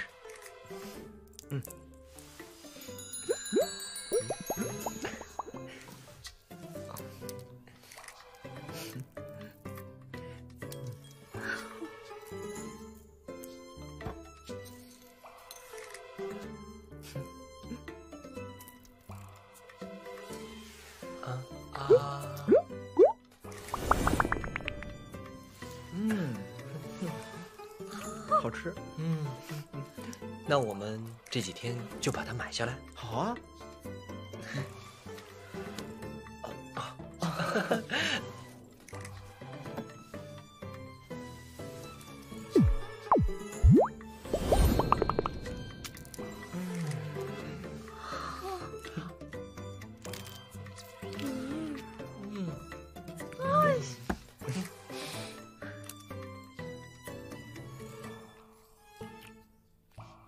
师弟，我们要不要把这个破坏浪漫气氛的女人赶出去？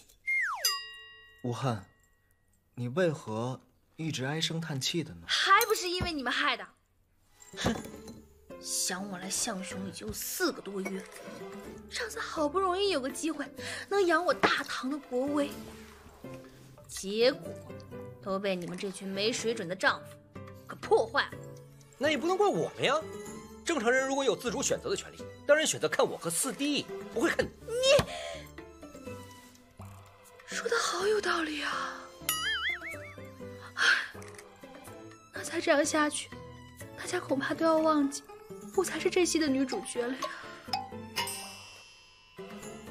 吴汉，你若想要更多人知道你，或者获得一些名望，可以和赛马嘎王妃一样，参加象雄举办的选秀比赛，如何？赛马嘎王妃选秀比赛？那赛马嘎王妃和你一样，都是来和亲的贵族。她出道象雄时并没有什么名望，后来也是参加了一些比赛，夺得了魁首，才让更多人知道她。与其依靠采访文字这种生硬的传播方式，倒不如在比赛中展示你的才艺，拔得头筹，让民众们争相效仿。这样一来啊，形成一个全民学习的氛围，更有利于文化传播呀。四弟，可是他什么才艺都没有啊。对，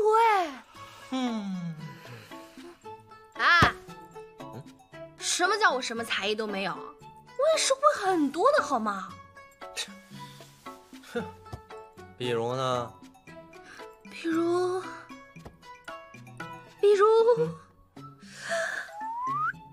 这我也不会。比如，当个小姐。润红楼的应聘，了解一下。你给我闭嘴！哎，其实啊，很多比赛不单是靠记忆取胜的，那还能靠什么呀？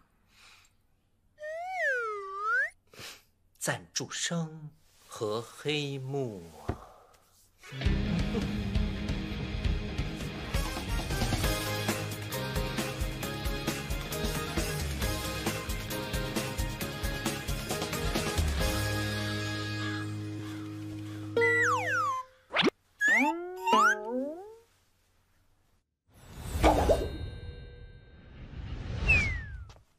郡主，报好名了。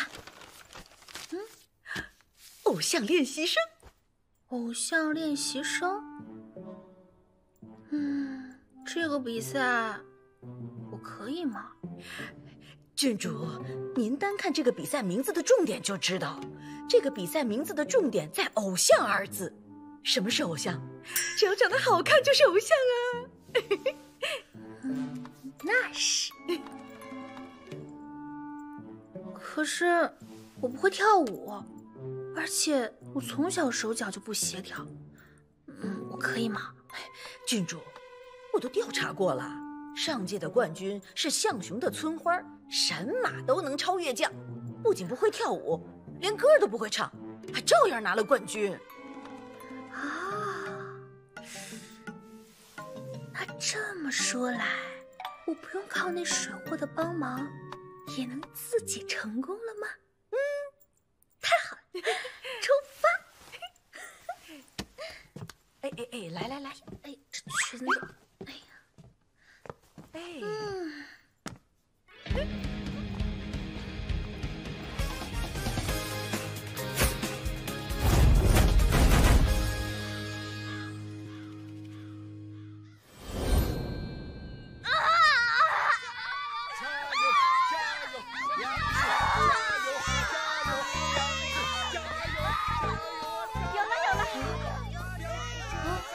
这干嘛呢？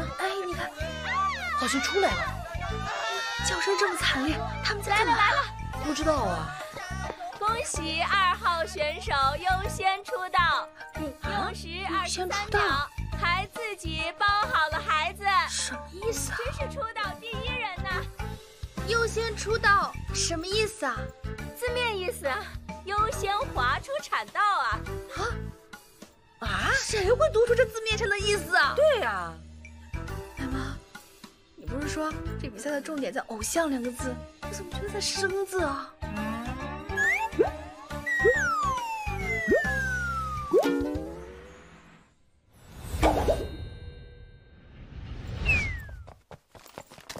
郡主，报好名了。这次不会又搞错了吧？这次比赛的名字叫象雄新歌声，重点肯定是在“歌声”2字啊。那万一在象雄呢？郡主，象雄是个地名，这次肯定不会错了。有道理，那这次就来个是那就稳吧，冲吧！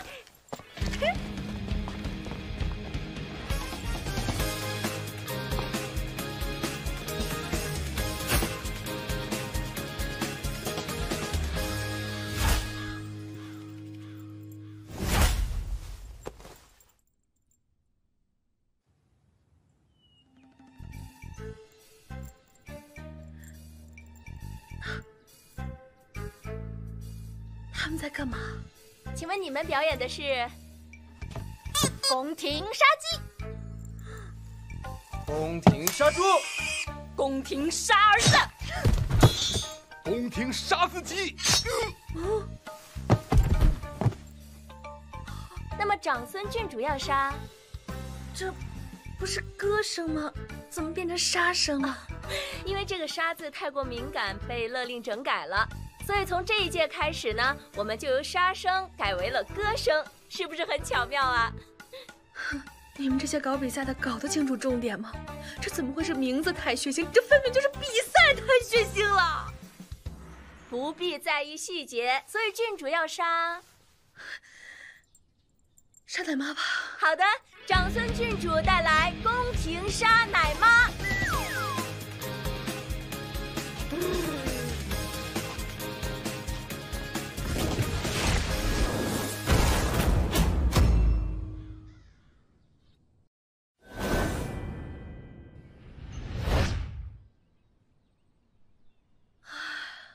这个国家真是诡异的很呢。所以，难道这个象雄国就没个正常点的比赛吗？郡主，我调查过了，这一次的选美比赛绝对不会有问题的。哈哈，我不信。真的，郡主，这就是个单纯的选花瓶的比赛而已。象雄只是分赛区。这次比赛的目的是要选出一个维护世界和平的世界级花瓶，这种正经世界级别的比赛一定不会有问题的。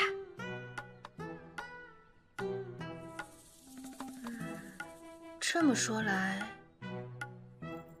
应该没问题了吧？问题还是有那么一个的。什么问题啊？赛马嘎王妃已经连续7届获得象雄赛区的冠军了。想来也是蹊跷的很。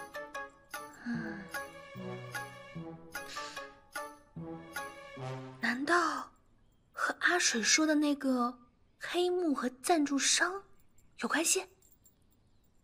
很有可能啊，郡主。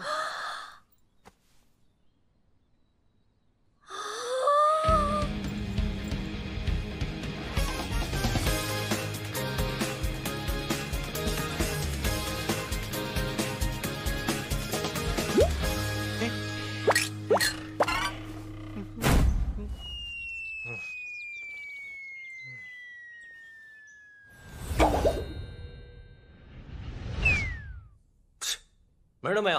为什么？你知不知道冠名赞助费有多贵啊？你知不知道雇佣媒体跟水军炒作要花多少银两啊？而且你知不知道，贿赂裁判跟主办方是违法的？你有没有点常识？哼！哎呀呀呀呀！从你这个奸商的口中听到这些，还真是有点意外呢。哎呦，三哥，我们不如换个角度想想。你看，在我家来你们昆府之前，你们并无女眷，对吧？所以想必也没机会参加这种世界级别的选美比赛。所以呢？所以这就是我为昆家争得荣耀的时候啦。没可能的，即便我现在冠名赞助，帮你买水军炒作也太迟了。为什么呀？人家赛马卡王妃半年前就开始弄这些事了，你早干嘛？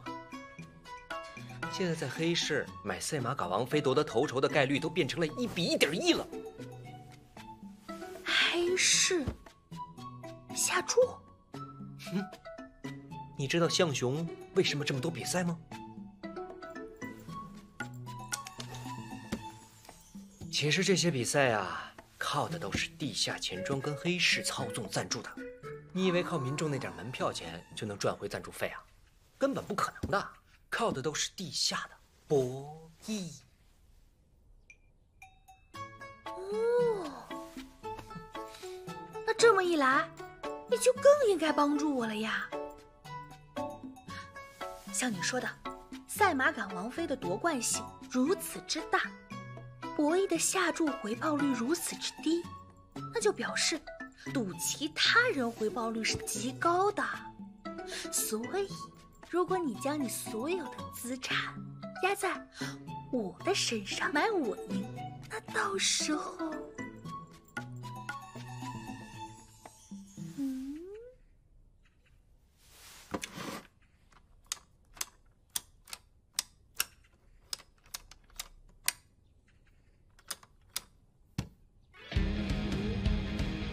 哇！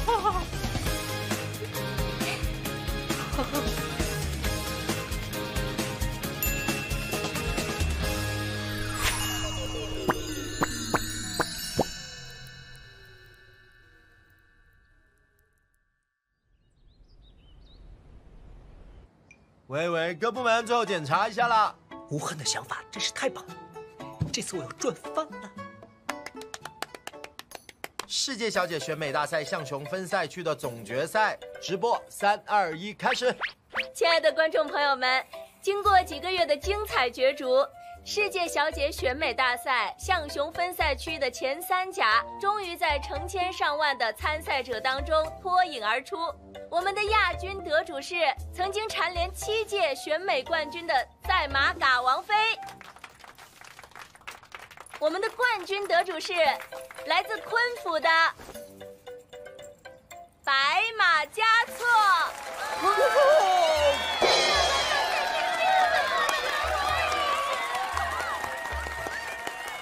那么，请问白马先生，你有什么样的获奖感言呢？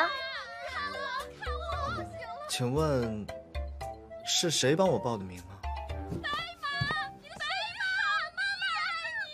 真是感人肺腑的一番发言呢。那么接下来，请问赛马嘎王妃有什么样的获奖感言呢？请问，选美大赛为什么还会有男人参加呢？也是感人肺腑的一番质疑呀。接下来，请问我们的长孙郡主有什么样的获奖感言呢？我抗议！这原本是充满意义、积极向上的比赛，没想到比赛的背后，却是藏污纳垢、肮脏不堪的地下赌坊。多少人因此梦想破灭，家庭破碎。我知道大家有苦难言，迫于淫威不敢抗争，但总得有人为正义牺牲啊！我长孙无恨，坚决和这些黑暗势力抗争到底。好，说得好，无憾，说得太好了。白马说那个女人说得好，哪个女人？左边还是右边？左边是左边说的好。那个女人说得好。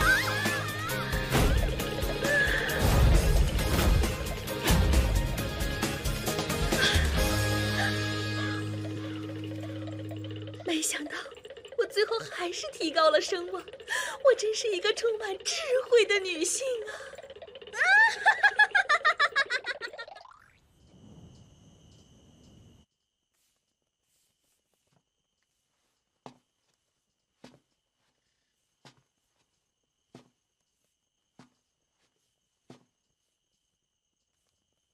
你在干什么？你进来为何不敲门呢？我方才从门缝里看见你很专心的在做功课，我就不好意思打扰你嘛。我没在做功课，我在写家谱。家谱？每当有新人进入家族，便会由我把他的名字填到家谱上。哦，你写家谱？可是你才9岁啊！正是因为我才9岁，不似你这种奸诈的大人会坑骗别人，所以我写家谱才不会有失偏颇。是吗？好，那让我来看看你把我写的怎么样。长孙无恨，中原和亲郡主，花容月貌。切，小屁孩，芳菲妩媚。哎呦，巧舌善辩。心怀城府。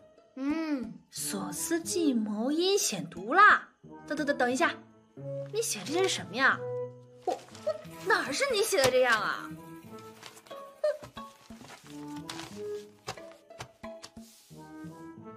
好吧，我承认，描写你容貌的用词是夸大了一些。前面还好吧？我说的是后面那里，你倒是说说，我怎么心怀城府、阴险毒辣的？你上次教我打牌，就教我怎么骗人，怎么用计和哥哥们交朋友，不是心怀城府是什么？还有上次选美比赛，你过河拆桥，蛊惑人心，还有三哥亏了好多钱。嗨，这个怎么会是心怀城府、阴险毒辣呢？这个呢，不过是我们大人世界中的一种交际。在我们大人世界中呢，迎合别人是对别人的一种基本尊重。那么，至于你三哥嘛，我承认我对他是有那么一丁点儿的不讲道义。不过，赌博本来就是不对的呀，所以我也是幡然醒悟才决定拆穿他的。我这个应该是叫做不畏强权，嫉恶如仇才对。对，写上去。善于包装自己的阴狠歹毒，佛口蛇心，嘴高境界。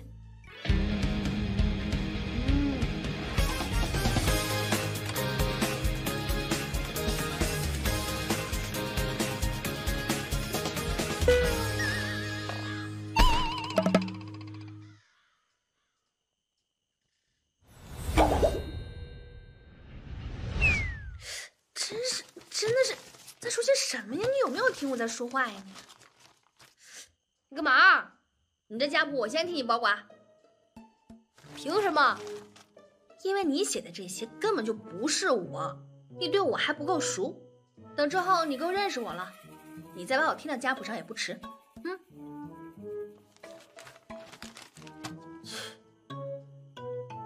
心怀城府，阴险毒辣。哎呀，你这小屁孩哪懂这些词有多么严重？要你真这么写我，世人以后得怎么看我呀？很严重吗？当然严重。我的这些作为啊，和你写的这些词皮毛都沾不上。你的词，我不配。那你就和我说说看，谁能配得上这些词儿？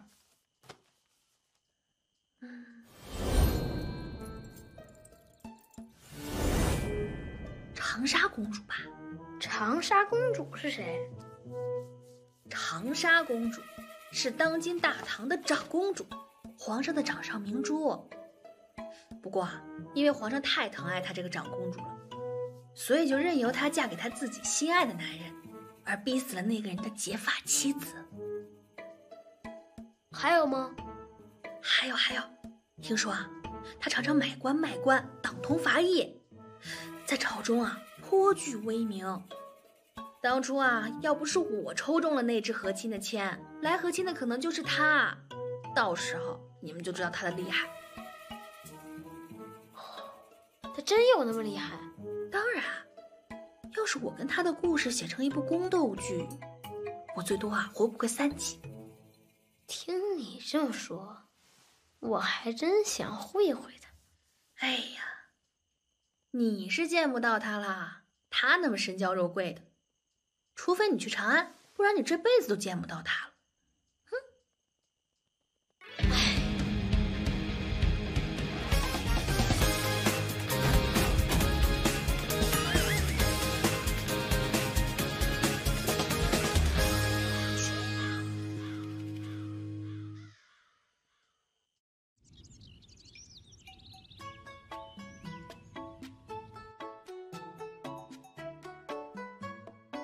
长沙公主，你怎么会来象雄啊？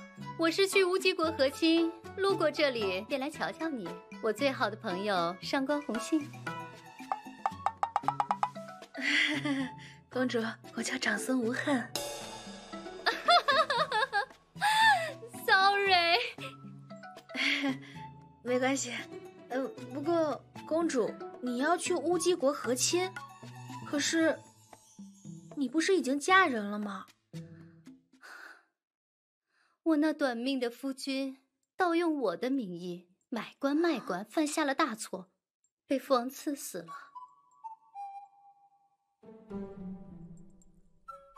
我那夫君借我之名在朝野上乱政，败坏了我的名声，朝中是无人敢娶我了。父王害怕我留在长安会遭人非议冷眼，所以特为我寻得了一位骁勇善战又英俊潇洒的乌鸡国王子与我和亲。真的啊？可是公主和亲的队伍怎么只有你一个人啊？说来你也许不信，我这一路上遇到了食人花雪怪，还有会喷火的龙。我信，我也看到了。所以我这次来象雄，一来是为了看看你，我最好的朋友西门无恨。随便。再则，我上月入象雄的时候，听得你颇有威望，丈夫也十分疼爱你，所以想来跟你学习一下，将来如何做一位有所成就的和亲公主。公主，你谬赞了。那待会儿我就带公主去见见我的5位夫君。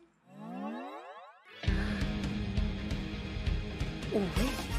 啊！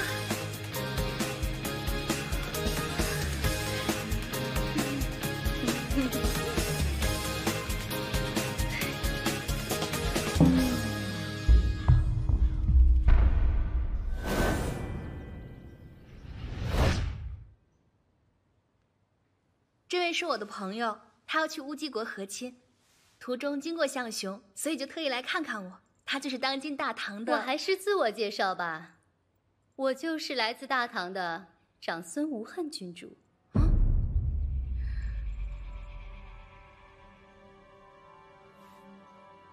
对不起了，诸位，无恨来迟了半年。这3年半来，我经历了许多令人难以置信的坎坷。和亲的队伍也都死光了，和亲的东西也被马贼抢走了。这熟悉的开场白，好像在哪儿听过。太奇怪了，为什么马贼总是只抢财，不劫色呢？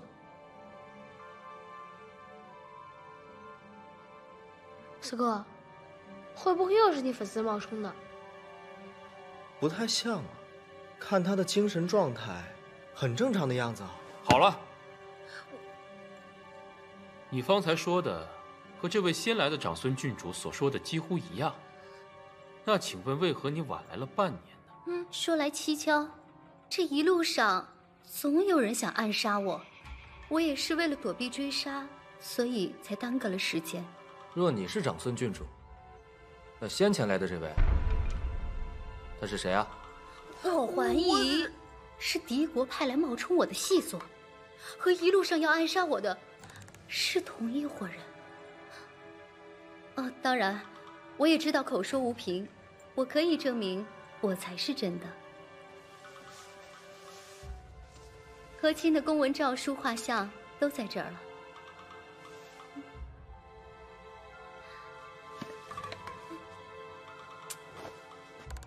好。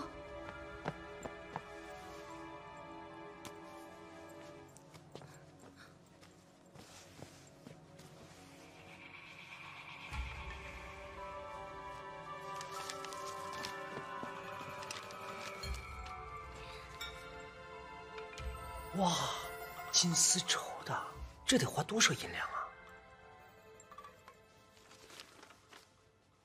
我也知道这些东西都可以伪造，我还有可以证明自己的办法。你有什么办法？自然是与这位假的长孙无恨比试一番。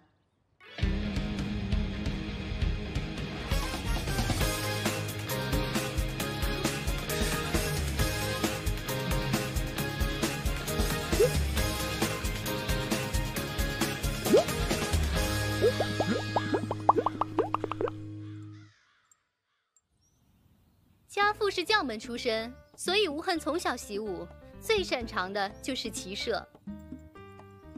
我愿与这位女子比试射箭。你先，我热身一下。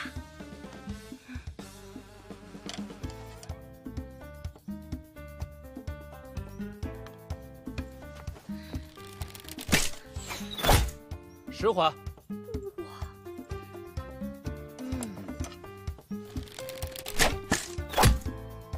9环。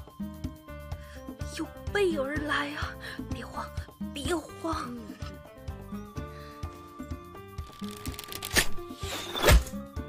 10环。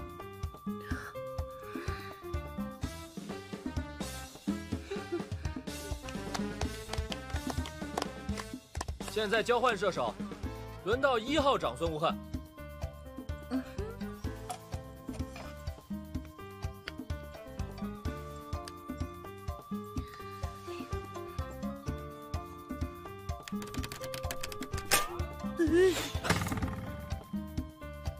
4环。哦，4环，还有机会，还有机会。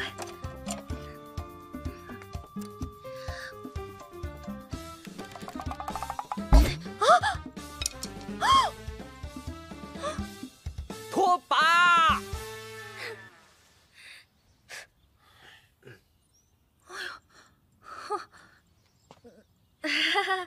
哎呀，输了，不行！比赛虽然输了，气势不能输。看我的力挽狂澜！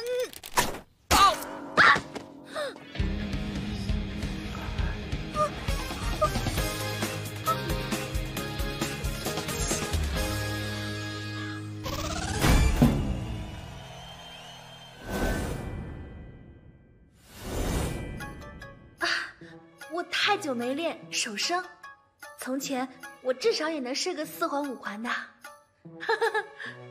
早知道你会说你手生，那既然这样，我们换文如何？好。既然是来自大唐的和亲郡主，为了传扬我国的文化，在出发之前，皇上应该让我们做好了准备才走的，所以他应该不会派一个一无所长的郡主来吧？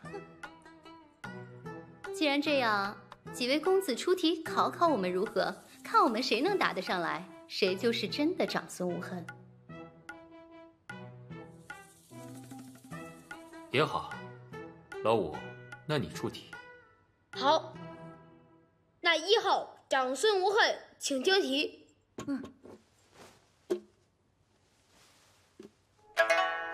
请问天文学家僧一行制定的大眼历，较为准确地反映了什么规律？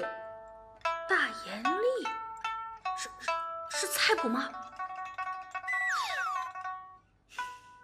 ？2号长孙无恨可以抢答。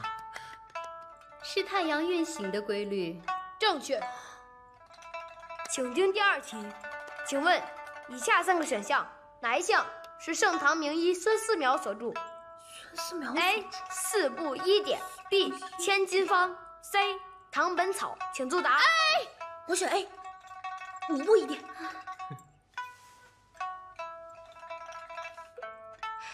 是4部。2号长孙无恨，请选择。B 千金方。正确。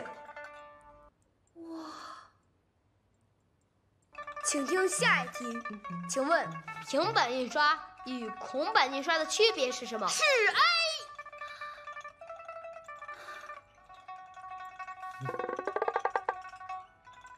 这不是选择题啊！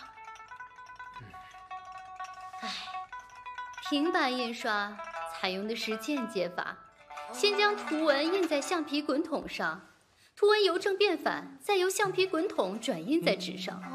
孔板印刷又称丝网印，采用的是绢布、金属合成的丝网，还有蜡纸为印板。先将部分图文镂空成细孔，再用刮板或者墨滚使油墨渗透在成印物上。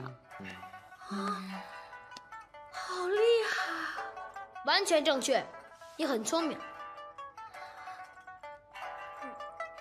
过奖了。其实我觉得这些题都不算什么难题。我想，任何一位大唐的肩负使命的和亲郡主，都能答得上来。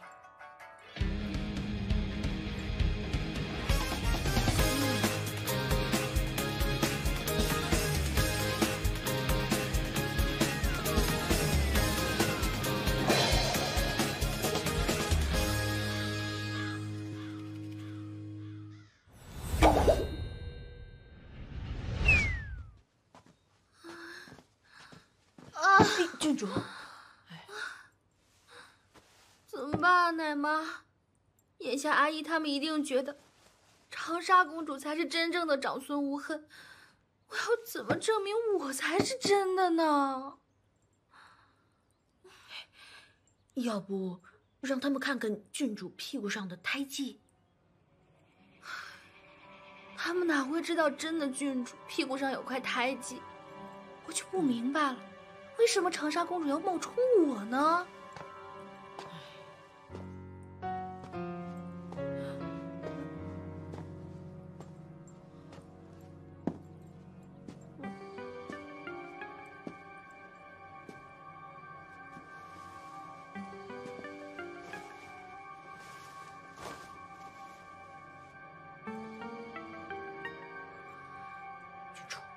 那个贱婢，你下去。我有话同他讲。郡主，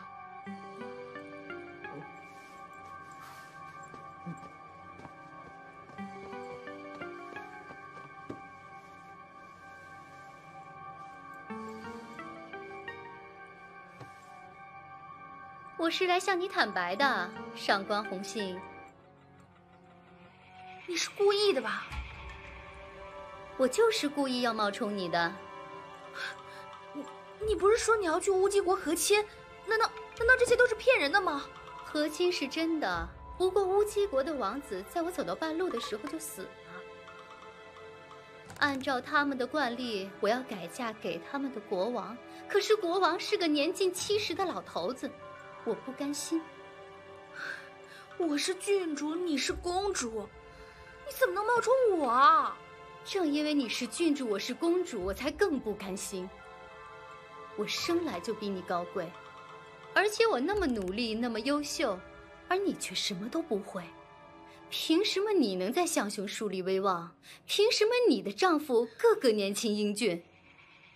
凭什么你过得比我好那么多？我当年明明就是因为倒霉才被拉去抽签凑数的，你说的好像我中了头彩一样。也许当年先抽的人是我，就不会是这样的结局。你什么意思啊？总之，冒充你是我不对，所以我可以给你一个逃命的机会。一会儿趁着夜深，我放你走；要么你装成畏罪潜逃的样子，再也不要出现；要么你替我去乌鸡国和亲，从此我就是长孙郡主，你就是长沙公主。否则明天一早，你假冒和亲郡主的事一旦报告给项雄国王，你就会被立即处死。我，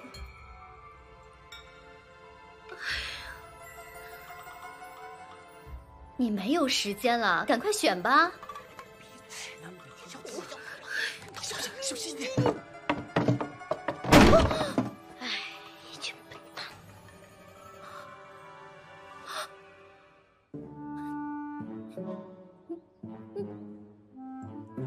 你们怎么躲在这儿？他不用选。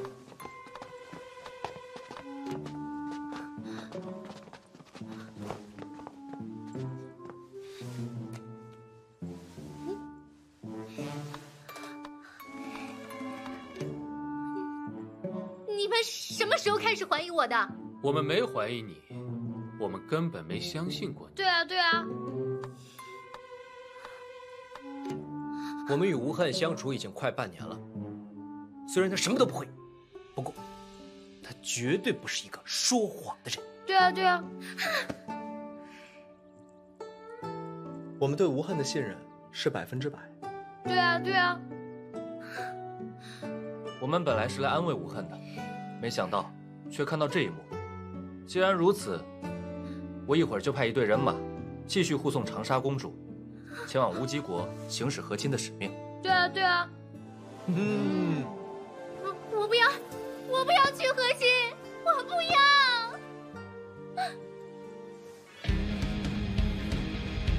我不要，我不要。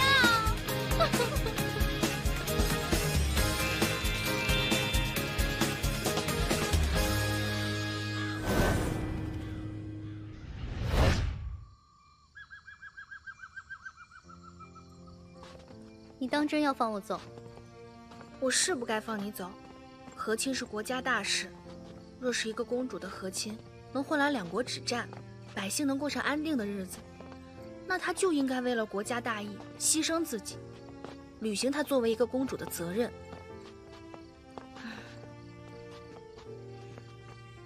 但是我知道你之后会面临什么样的生活，所以我尊重你的决定。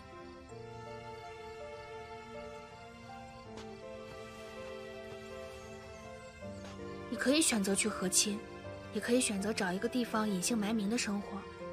这些盘缠足够你余生做个小买卖之类的了。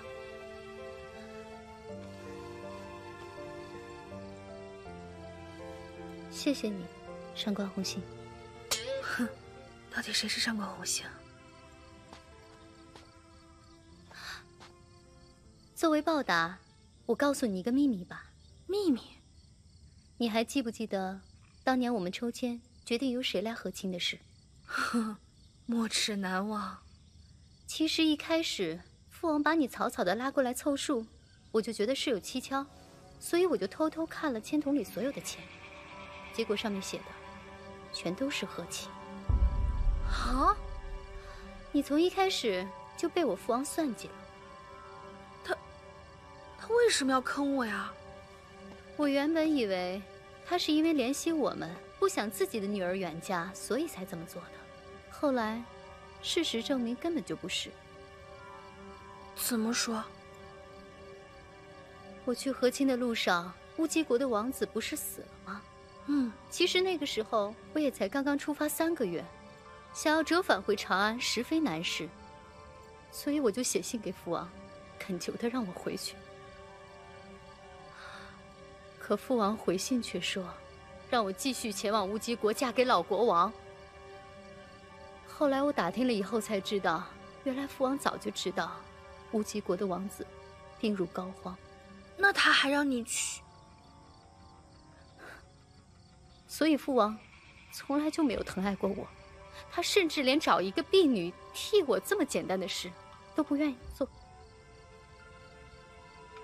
所以这么说来，他让你来和亲，肯定是有原因的。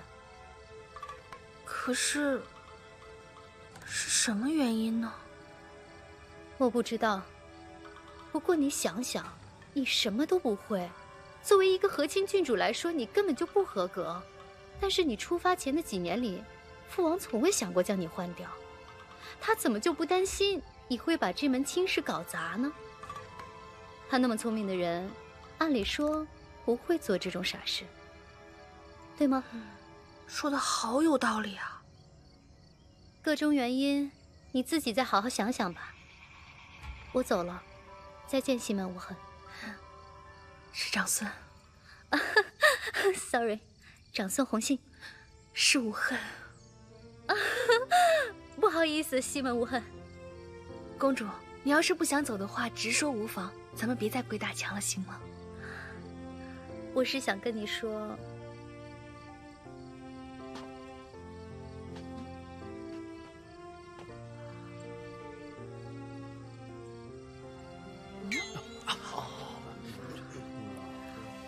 我很羡慕你，你的丈夫都那么爱你、信任你。回去以后，好好想想我跟你说的话吧。再见了，我最好的朋友，长孙无恨。再见。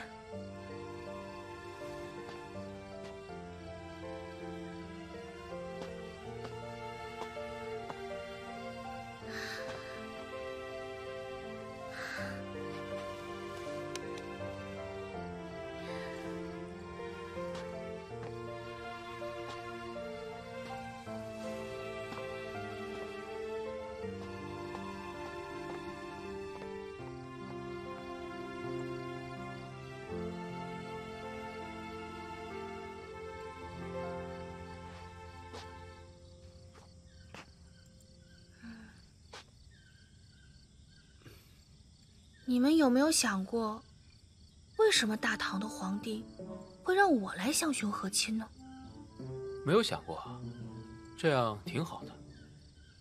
就是，为什么和亲非得要会这会那？可是，我觉得公主说的很有道理啊。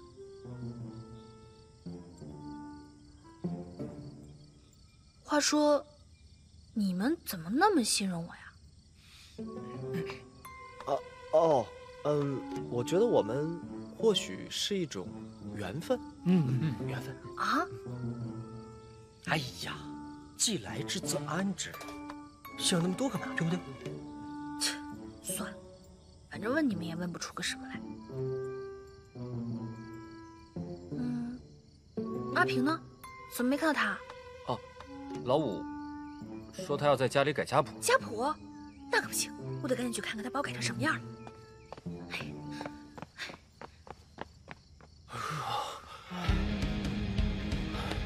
虚惊一场。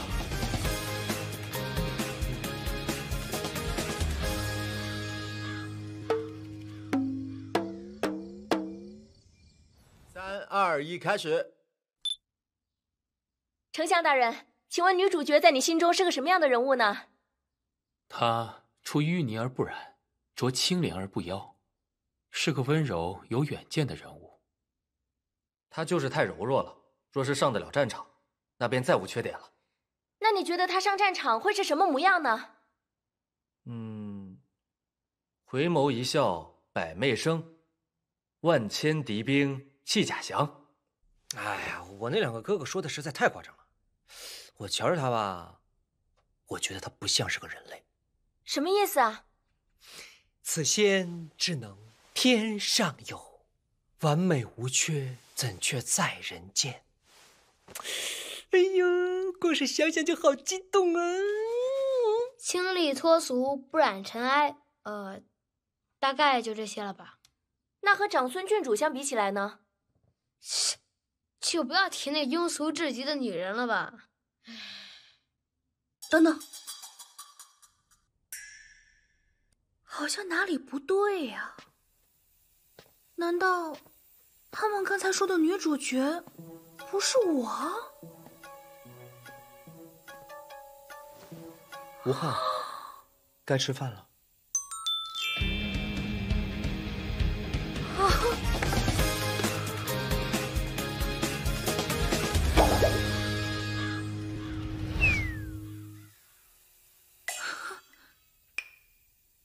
你们在干嘛呀？在叫你吃饭啊。我问的不是你，是他们。他们在帮我点烟饼。哦，怪不得，每次你出场的时候，背后都有烟雾缭绕的特效，人家也想要。那是女主角才有的待遇。你别做梦了。好啊，既然我们都是配角，阿端才是女主角，那谁才是男主角啊？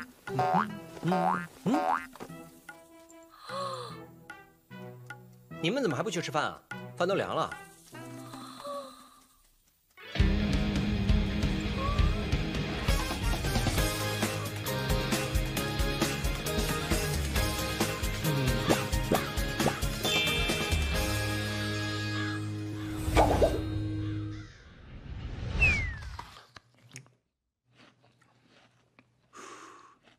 四弟，吃我的羊腿。不了，三哥，我最近正在减肥，吃这些无恨准备的苹果就好。哎呦，小亲亲，你都这么瘦了，怎么还减肥啊？最近狮驼国的使节要来出使象雄，大王命我为他们准备了象雄的歌舞。我想着，最近在无恨的照料下胖了不少，便准备休整几日。你再看看你，四弟真是自律。而且我先前听无恨说，一碗水端平的开销实在太大，便想着和他一起节俭节俭。不愧是四弟，真是贴心。四弟，你真是太完美了，有些人怕是连你的脚趾甲都赶不上。哼，我吃的也是个苹果呀。你最近倒是胖了不少。身为一个和亲的郡主，连这点自制力都没有，真是替你感到羞耻。加油！你们够了，你们要再这样，小心我在你们的饭菜里面下毒。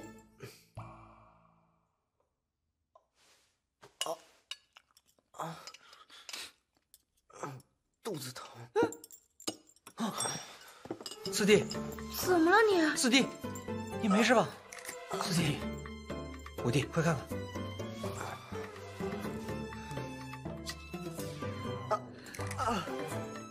怎么样？四哥像是中毒的样子。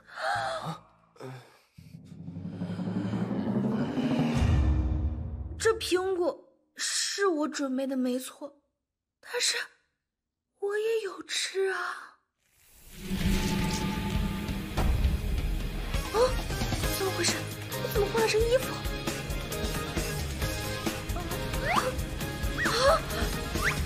哪儿来的盐啊？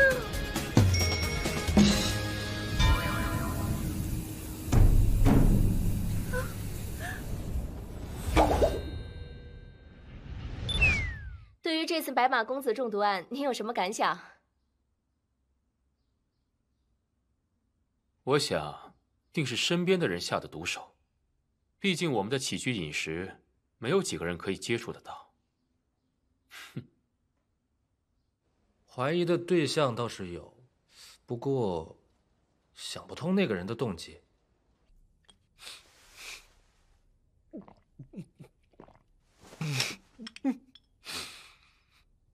肯定是羡慕我家白马呗。我家白马那么优秀，晶莹剔透，无懈可击。白马呀，你可千万别有事啊！你要是有事，怪我啊！唉，青竹蛇儿口，黄蜂尾后针呐。请问你现在正在做什么呢？改家谱。嫌疑人？哎，这么做什么意思啊？为什么我就变成嫌疑人了呀？我也是很无辜的，好吧？哎，你表情什么意思啊？我不录了。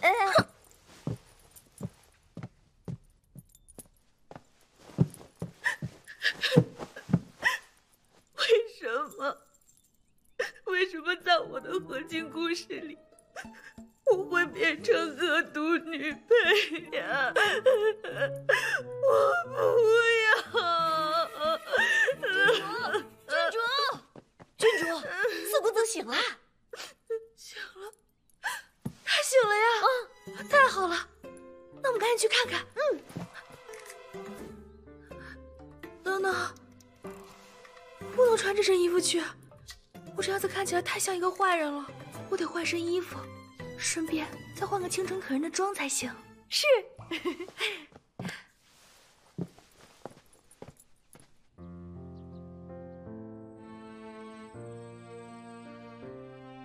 四弟，你没事吧？没事，三哥，你不用太过担心。怎么能不担心？你放心，我肯定一直陪着你，直到你好。阿端，无恨，你没事吧？没事没事，熬了2个时辰的药，幸好还剩一半。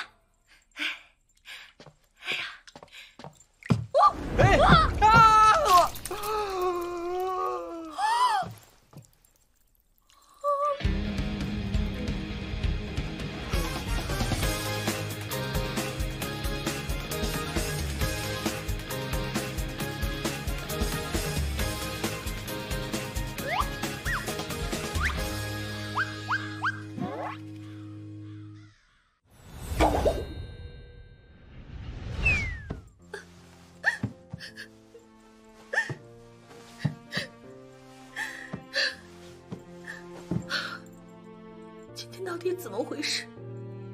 怎么都演了10集了，我却突然变成恶毒女配了？难道这偌大的昆府已经没我的容身之处了？无恨，你别过来，我怕你一过来，我又忽然换了身衣服了。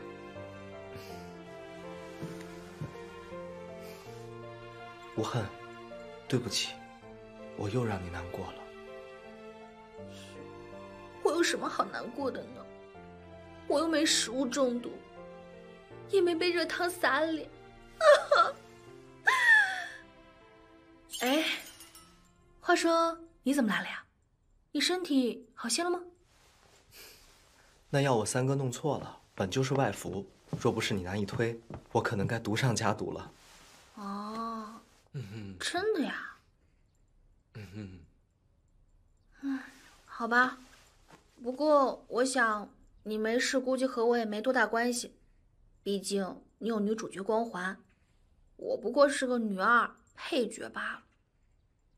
无恨，你在说什么呢？我说你才是女主角，我不过是个女二，工具人，配角罢了。可我是个男的呀。对啊，你是男的呀，所以我才是女主角，我才是女主角呀，太开心了，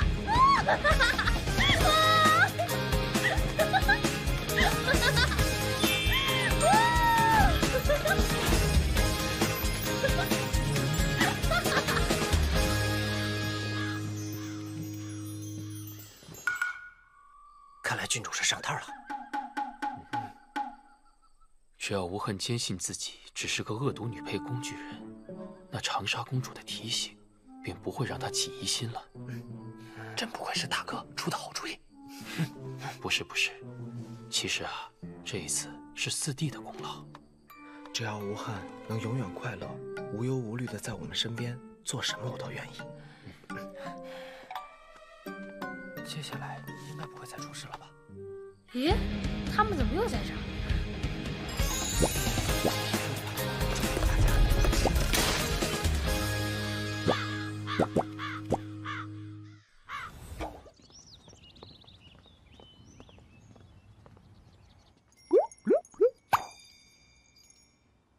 承蒙大王与王妃的邀请，客气了。长孙郡主嫁到象雄也有半年的时间了吧？一切都还习惯吗？都已经适应了。适应了就好。想当年我刚嫁到象雄的时候，也和你一样不适应。好在大王为了缓解我的思乡之情，便遣人将我院子里的杨树都拔了，种了3棵来自我家乡的菩提树。这里的土壤种的活菩提树啊？自然是非常困难的。虽然3棵最后只活了1棵，但是大王这心意啊，在我心里是扎了根了。哇，王妃真幸福。先前啊，我在来和亲的路上听说，这象雄国的土壤奇异，只种得活几种植物，其中啊就有那杨树。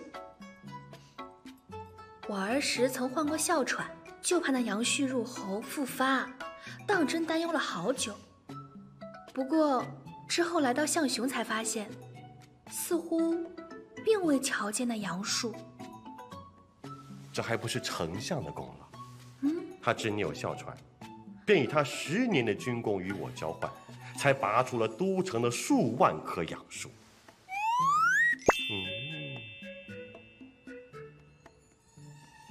可是我哮喘是儿时的事，至此也没再复发过，此事也从未向人提及。你是怎么得知的呀？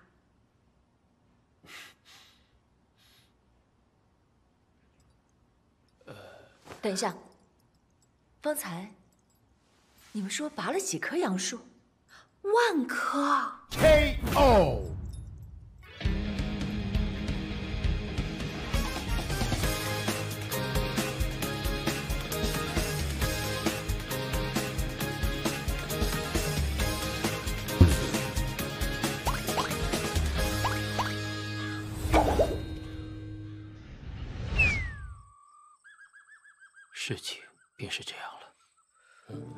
那日杨树之事，我虽然以巧合为借口搪塞了过去，但恐怕我会已经起了疑心。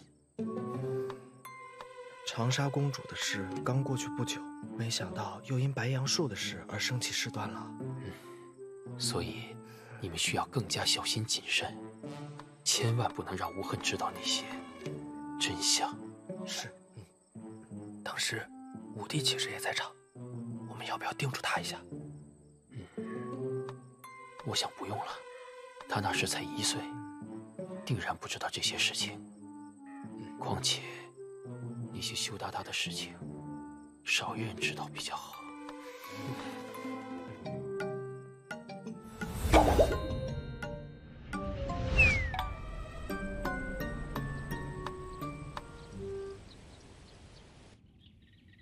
王妃驾到！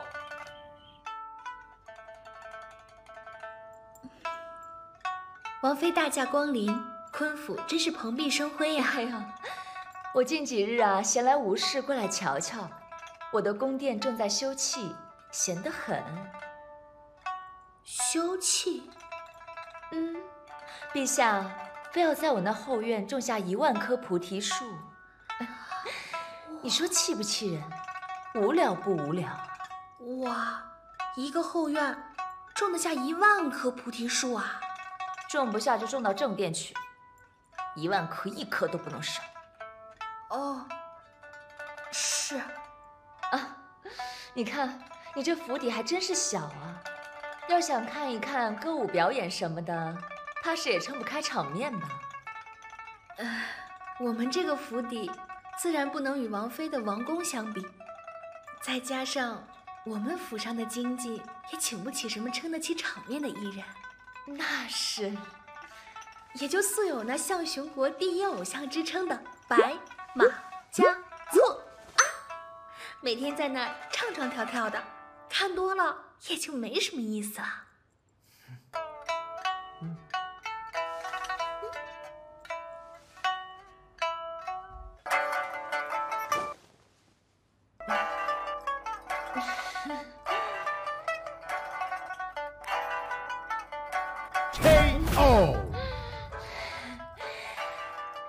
看着天气是要下雨了，我先回宫了。哎，王妃，哎呀，我没说。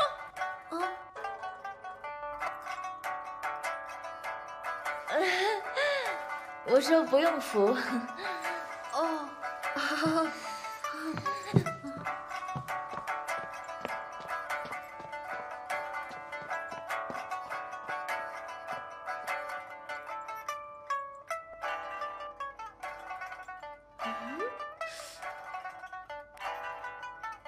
这个琵琶曲，我好像在哪儿听过呀？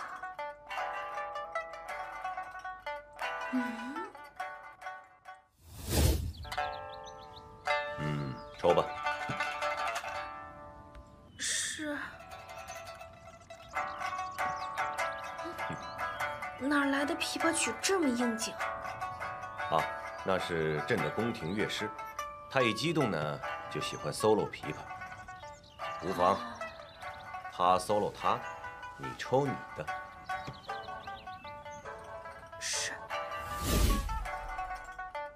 是在大堂吗？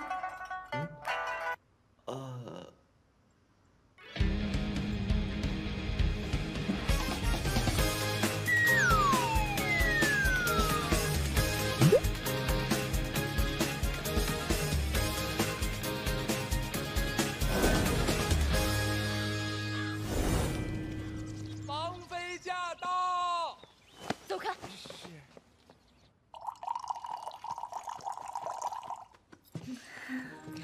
上次来的时候就想问妹妹啊，你怎么就一个贴身婢女啊？像你这样的千金之躯，你的夫君们怎么能让你受这种苦啊？其实是因为喜欢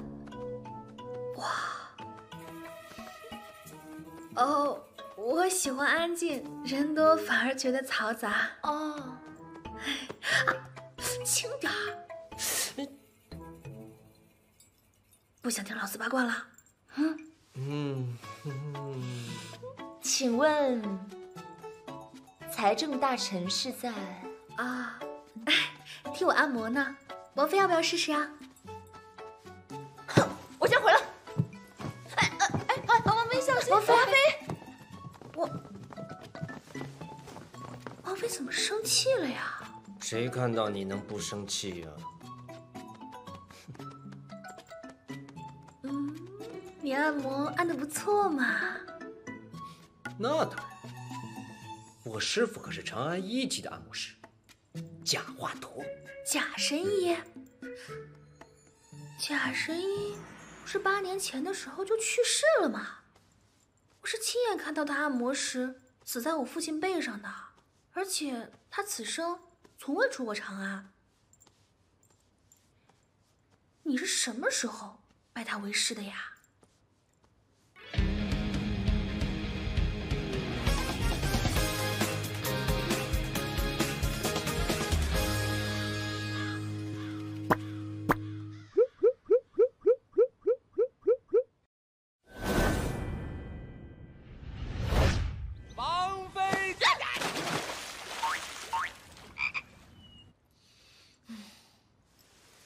我通宵达旦想了几个晚上，我终于想到了。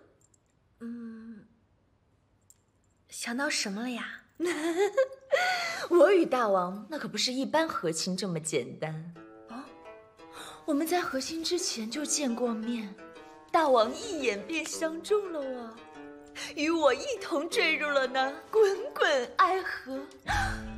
所以我们不是普通的和亲哦，我们是为爱而和亲的。怎么样？这次你输了吧？王妃真幸福，能与自己相爱的男人成亲。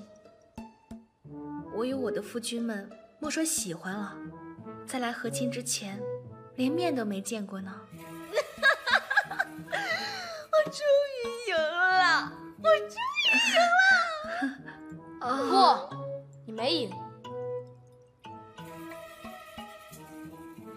我们8年前就认识郡主了，并且我4位哥哥在那个时候就迷上了郡主。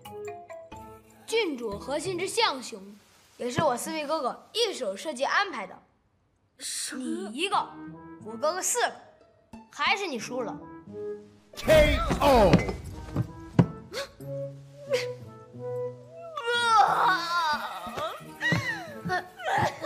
王妃，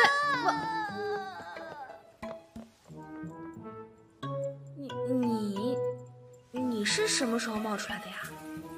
你们女人真奇怪，这些事情有什么好比的？哎，等一下，你刚才说8年前他们就认识我了，都是编的吧？我为什么要编？我说的都是我亲眼所见。亲眼所见？可是8年前，你才1岁啊？对啊，1岁就开始记事了，厉害吧？说来听听。这，自从在海棠见到你呀，这，我就想把你带回家呀，这。自从在海棠见到你呀，这。长孙无恨，我的娘子。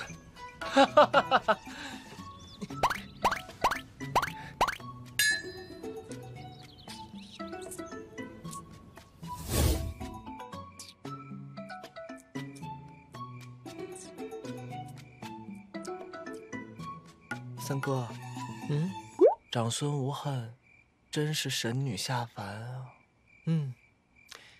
哎呀，这世上怎么会有如此完美的女人？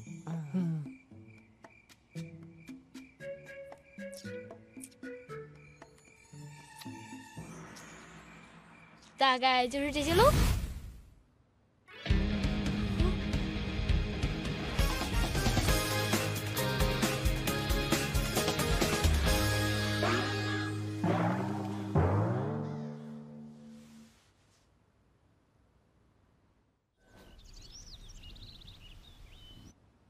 到底怎么回事？阿平说的都是真的吗？8年前，你们去过长安？其实这件事……说之前想清楚哦。我已经在药铺里买了你最喜欢的镇毒、砒霜、鹤顶红，听说搅拌在一起非常好喝哦。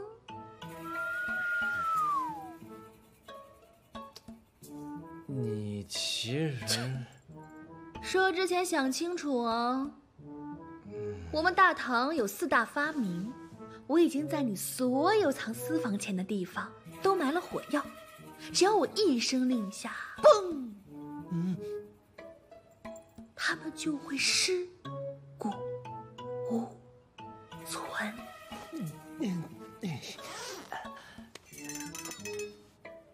无恨。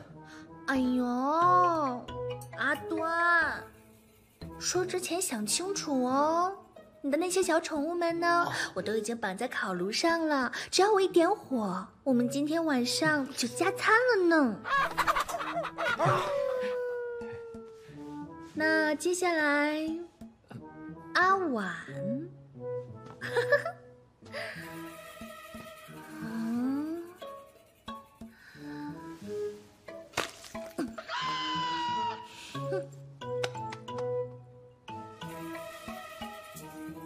你有什么问题吗？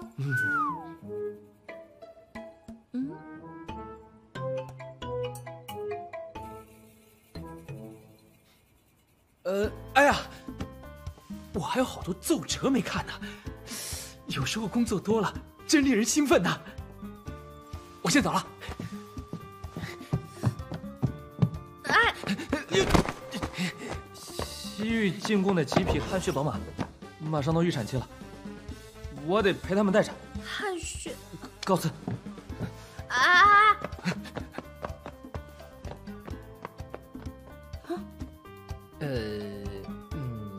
阮红楼最近生意不好，我想了个办法，我得天天去那儿上班，然后维持生意，所以我得去化妆了。先走了。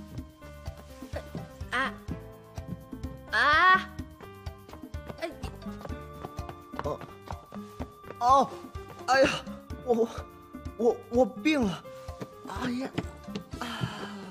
哎呀，哎呀，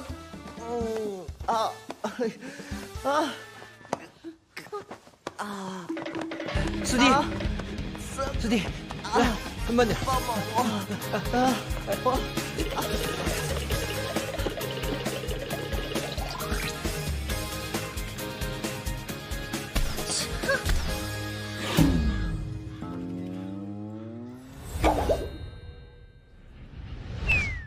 气死我了！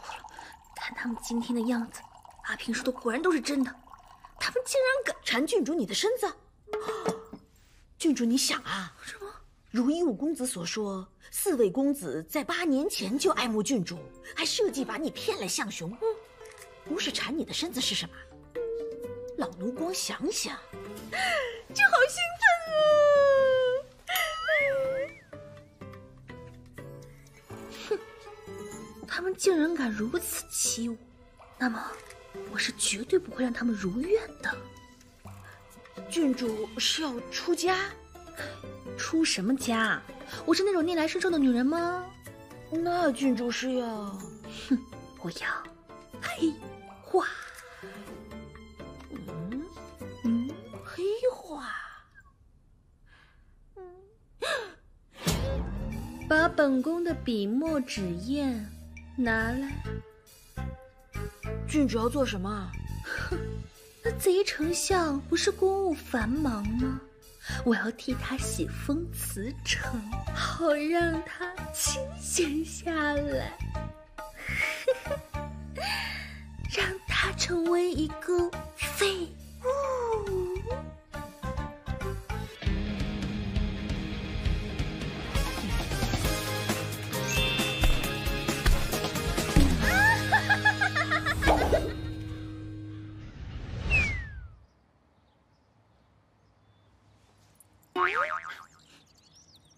郡主，这大白天的我们打扮成这样子，来这儿做什么？还不是因为你，我不是叫你3点钟叫我吗？为什么我起来的时候已经6点了呢？郡主，我叫你5遍你都不起来。哎呀，现在不要聊这个啦。郡主，二公子好像不在这儿，我们来这儿干什么？我们又不是来找他的。你不觉得他的那些汗血宝马太可怜了吗？生下来就要当战马，所以我们要把他们通通放回草原上去，把阿婉气个半死。行动。待会儿呢，我数1、2、3，我们就把栅栏打开，把马放出去。准备好？1、2、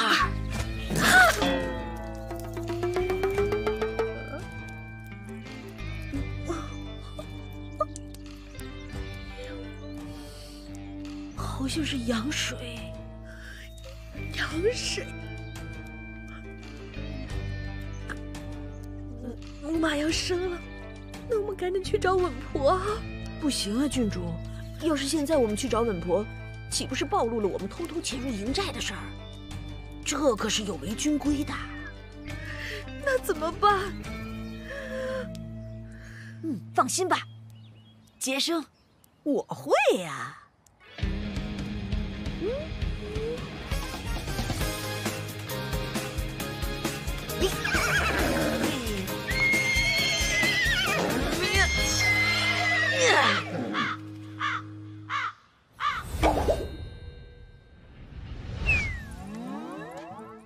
怎么乔大哥春风满面的样子？是啊，最近大王不知怎么了，说我公务太过繁忙，替国家分忧太过辛苦，要给我涨些俸禄。那真是恭喜大哥，不止大哥有喜。今早我到马厩巡视，发现进贡的那些汗血宝马全部都顺利生产了。原本昨夜被吴肯吓得喝多了的我，错过了产期，还好神明保佑。那真是恭喜二弟，大哥同喜同喜。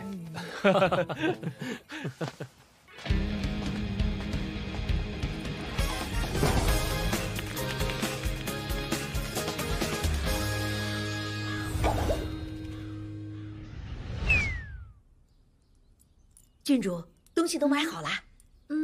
上好的波斯绸缎100匹，顶级的翠玉镯子100对，镶南海珍珠的金簪100只，还有些零碎的古玩首饰，一共花了500两黄金。做得好，好。可是郡主，我们这么浪费钱，真的好吗？有什么不好？我就是要花光那水户的私房钱，好看到他痛不欲生的样子。对了，待会儿把那些衣物拿去分发给趴在墙头那些偷看阿端的女粉丝们。这些衣物是，都是阿端的贴身衣物。平时阿端最讨厌那些私生饭的骚扰，所以呢，我就让他们尝些甜头，好日后更加过分。不愧是郡主，真是高明啊！当然。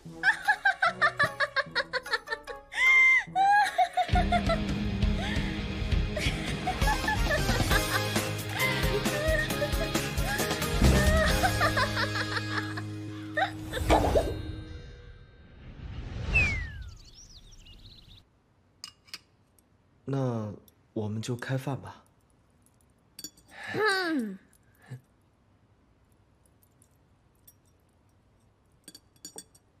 不如我们饭前来聊个天。最近各位有没有发生什么让人开心的事呢？各位兄弟，最近公务可还顺利？老三，你先前不是说市场不太景气，现在可有改善？最近也不知道是哪个豪门在都城疯狂购物，结果引发了跟风，带动了群体消费，象雄国人均消费水平全都提升了，我的烦恼也因此全部都解决了，而且那些卖的最好的店铺我都有股份，挣得非常非常多。你挣了多少？ 5000两黄金。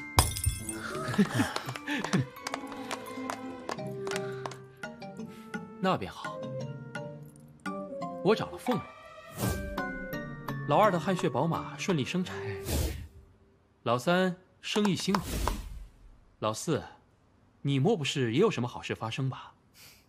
我还真有。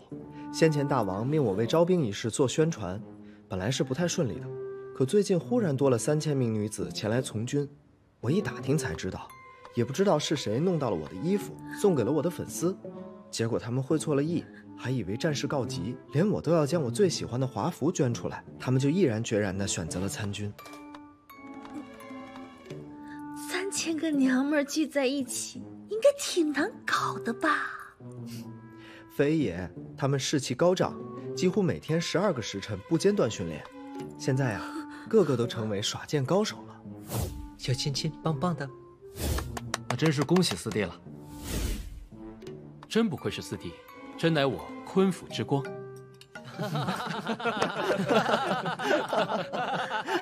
这都要感谢吴恨，是啊，一定是吴恨命中旺夫，才给我们带来好运啊！是啊，谢谢你吴恨。都欺负我！哼！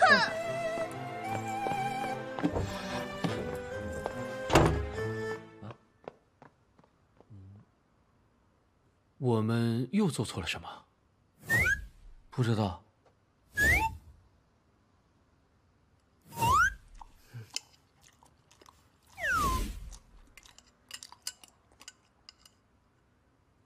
不用看我，我从来都搞不懂他的脑回路。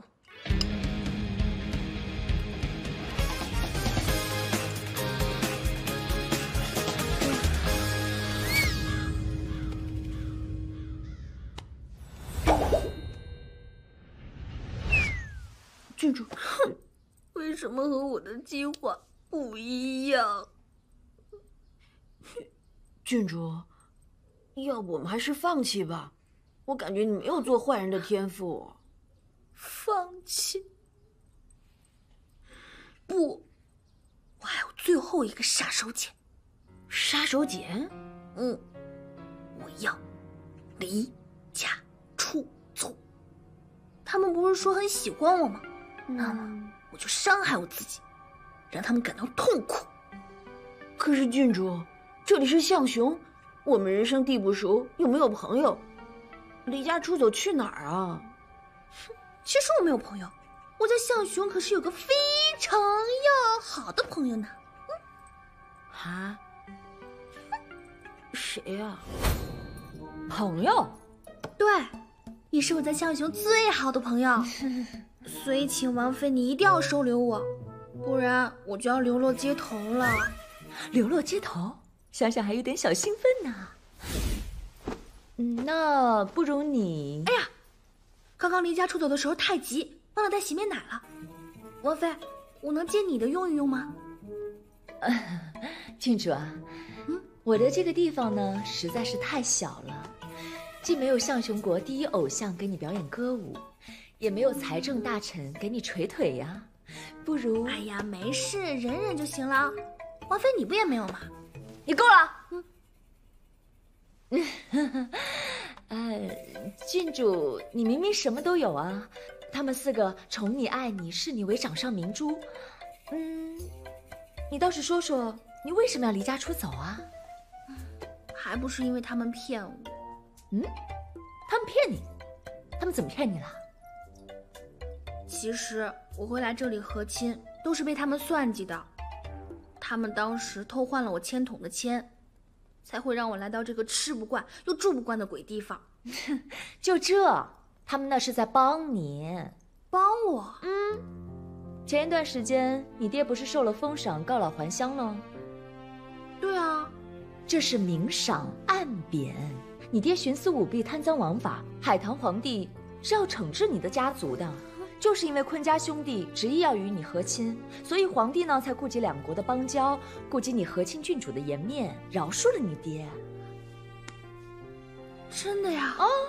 不然我干嘛骗你啊？以你的聪明才智，你爹是什么样的人，你心里会没点数？可是，王妃，你是怎么知道这些事情的呀？我绝不能让他知道，我之前因为嫉妒而遣细作去调查他，还被他调查到的真相气了个半死。当然，因为我们是最好的姐妹啊，我想多了解妹妹一些，所以才特意派人去打探了一下的。既然如此，他们为什么不直接告诉我真相呢？因为如果直接告诉你，你父亲是那样一个人，你肯定会难过。阿端，但是我们确实骗了你，所以我们要向你道歉。阿婉，你要如何生气惩罚我们也好，你要伤害我们也可以，但是，请你不要伤害自己。我们兄弟讨论过了，如果你想回海棠也是可以的。那时我还不够成熟，也没有足够大的权力，但现在我已经是丞相了，你要做什么，我都帮你实现。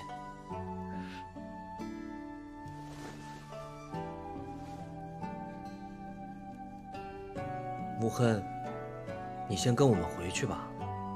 你要什么我都给你买，你要干什么都行。如果你真的想要我死弟的话，我也可以勉强分给你。你们都来了呀？还有我。我纠正刚才王妃说的话，你不是4个人的掌上明珠，是5个。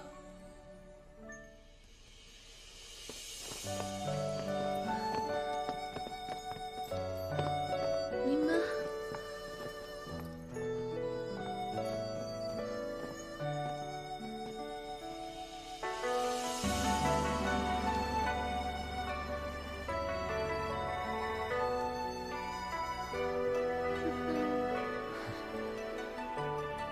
对不起，我误会你们了。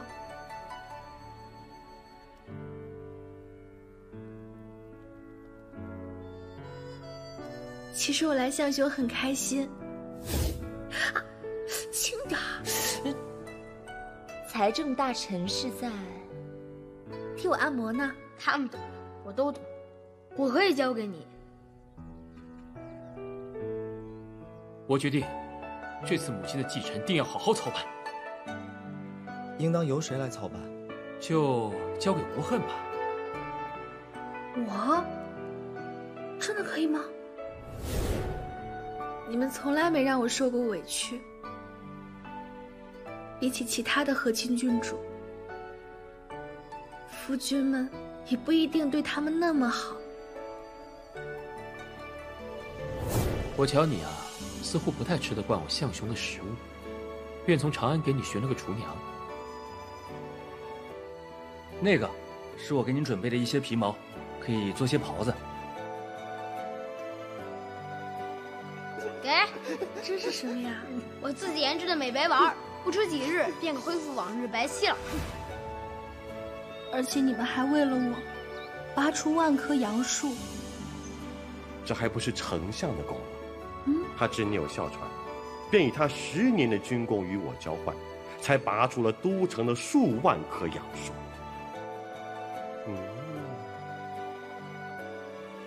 等一下，方才你们说拔了几棵杨树？1万棵。为了解我的思乡之情，你们为我表演歌舞。踏上而来的那个人，想起了绿洲的女神，她父亲向我投身，让我一生不再。还有，明明我什么都不会，你们却还都是无条件的相信我。谢谢你们。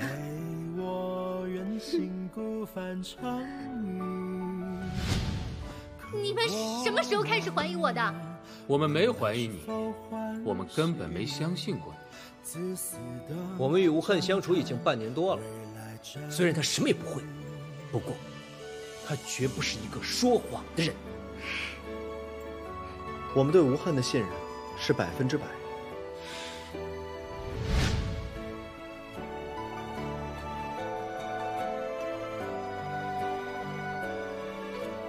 所以你们放心吧，我不会回去大唐的，我会永远留在象雄。昆府就是我的家，我的坟墓。我们回家吧。把我的新娘啊，请你不要不老，是我给的太少，不像话，原谅我是个呆瓜。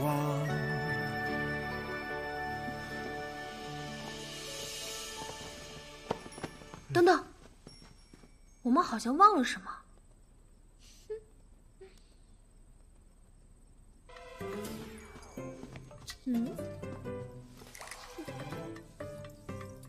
哦，等我一下。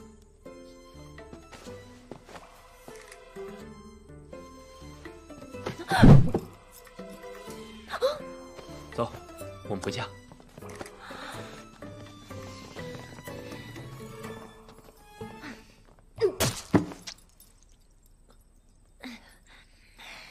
长孙无恨，我下一届绝对不会放过你的。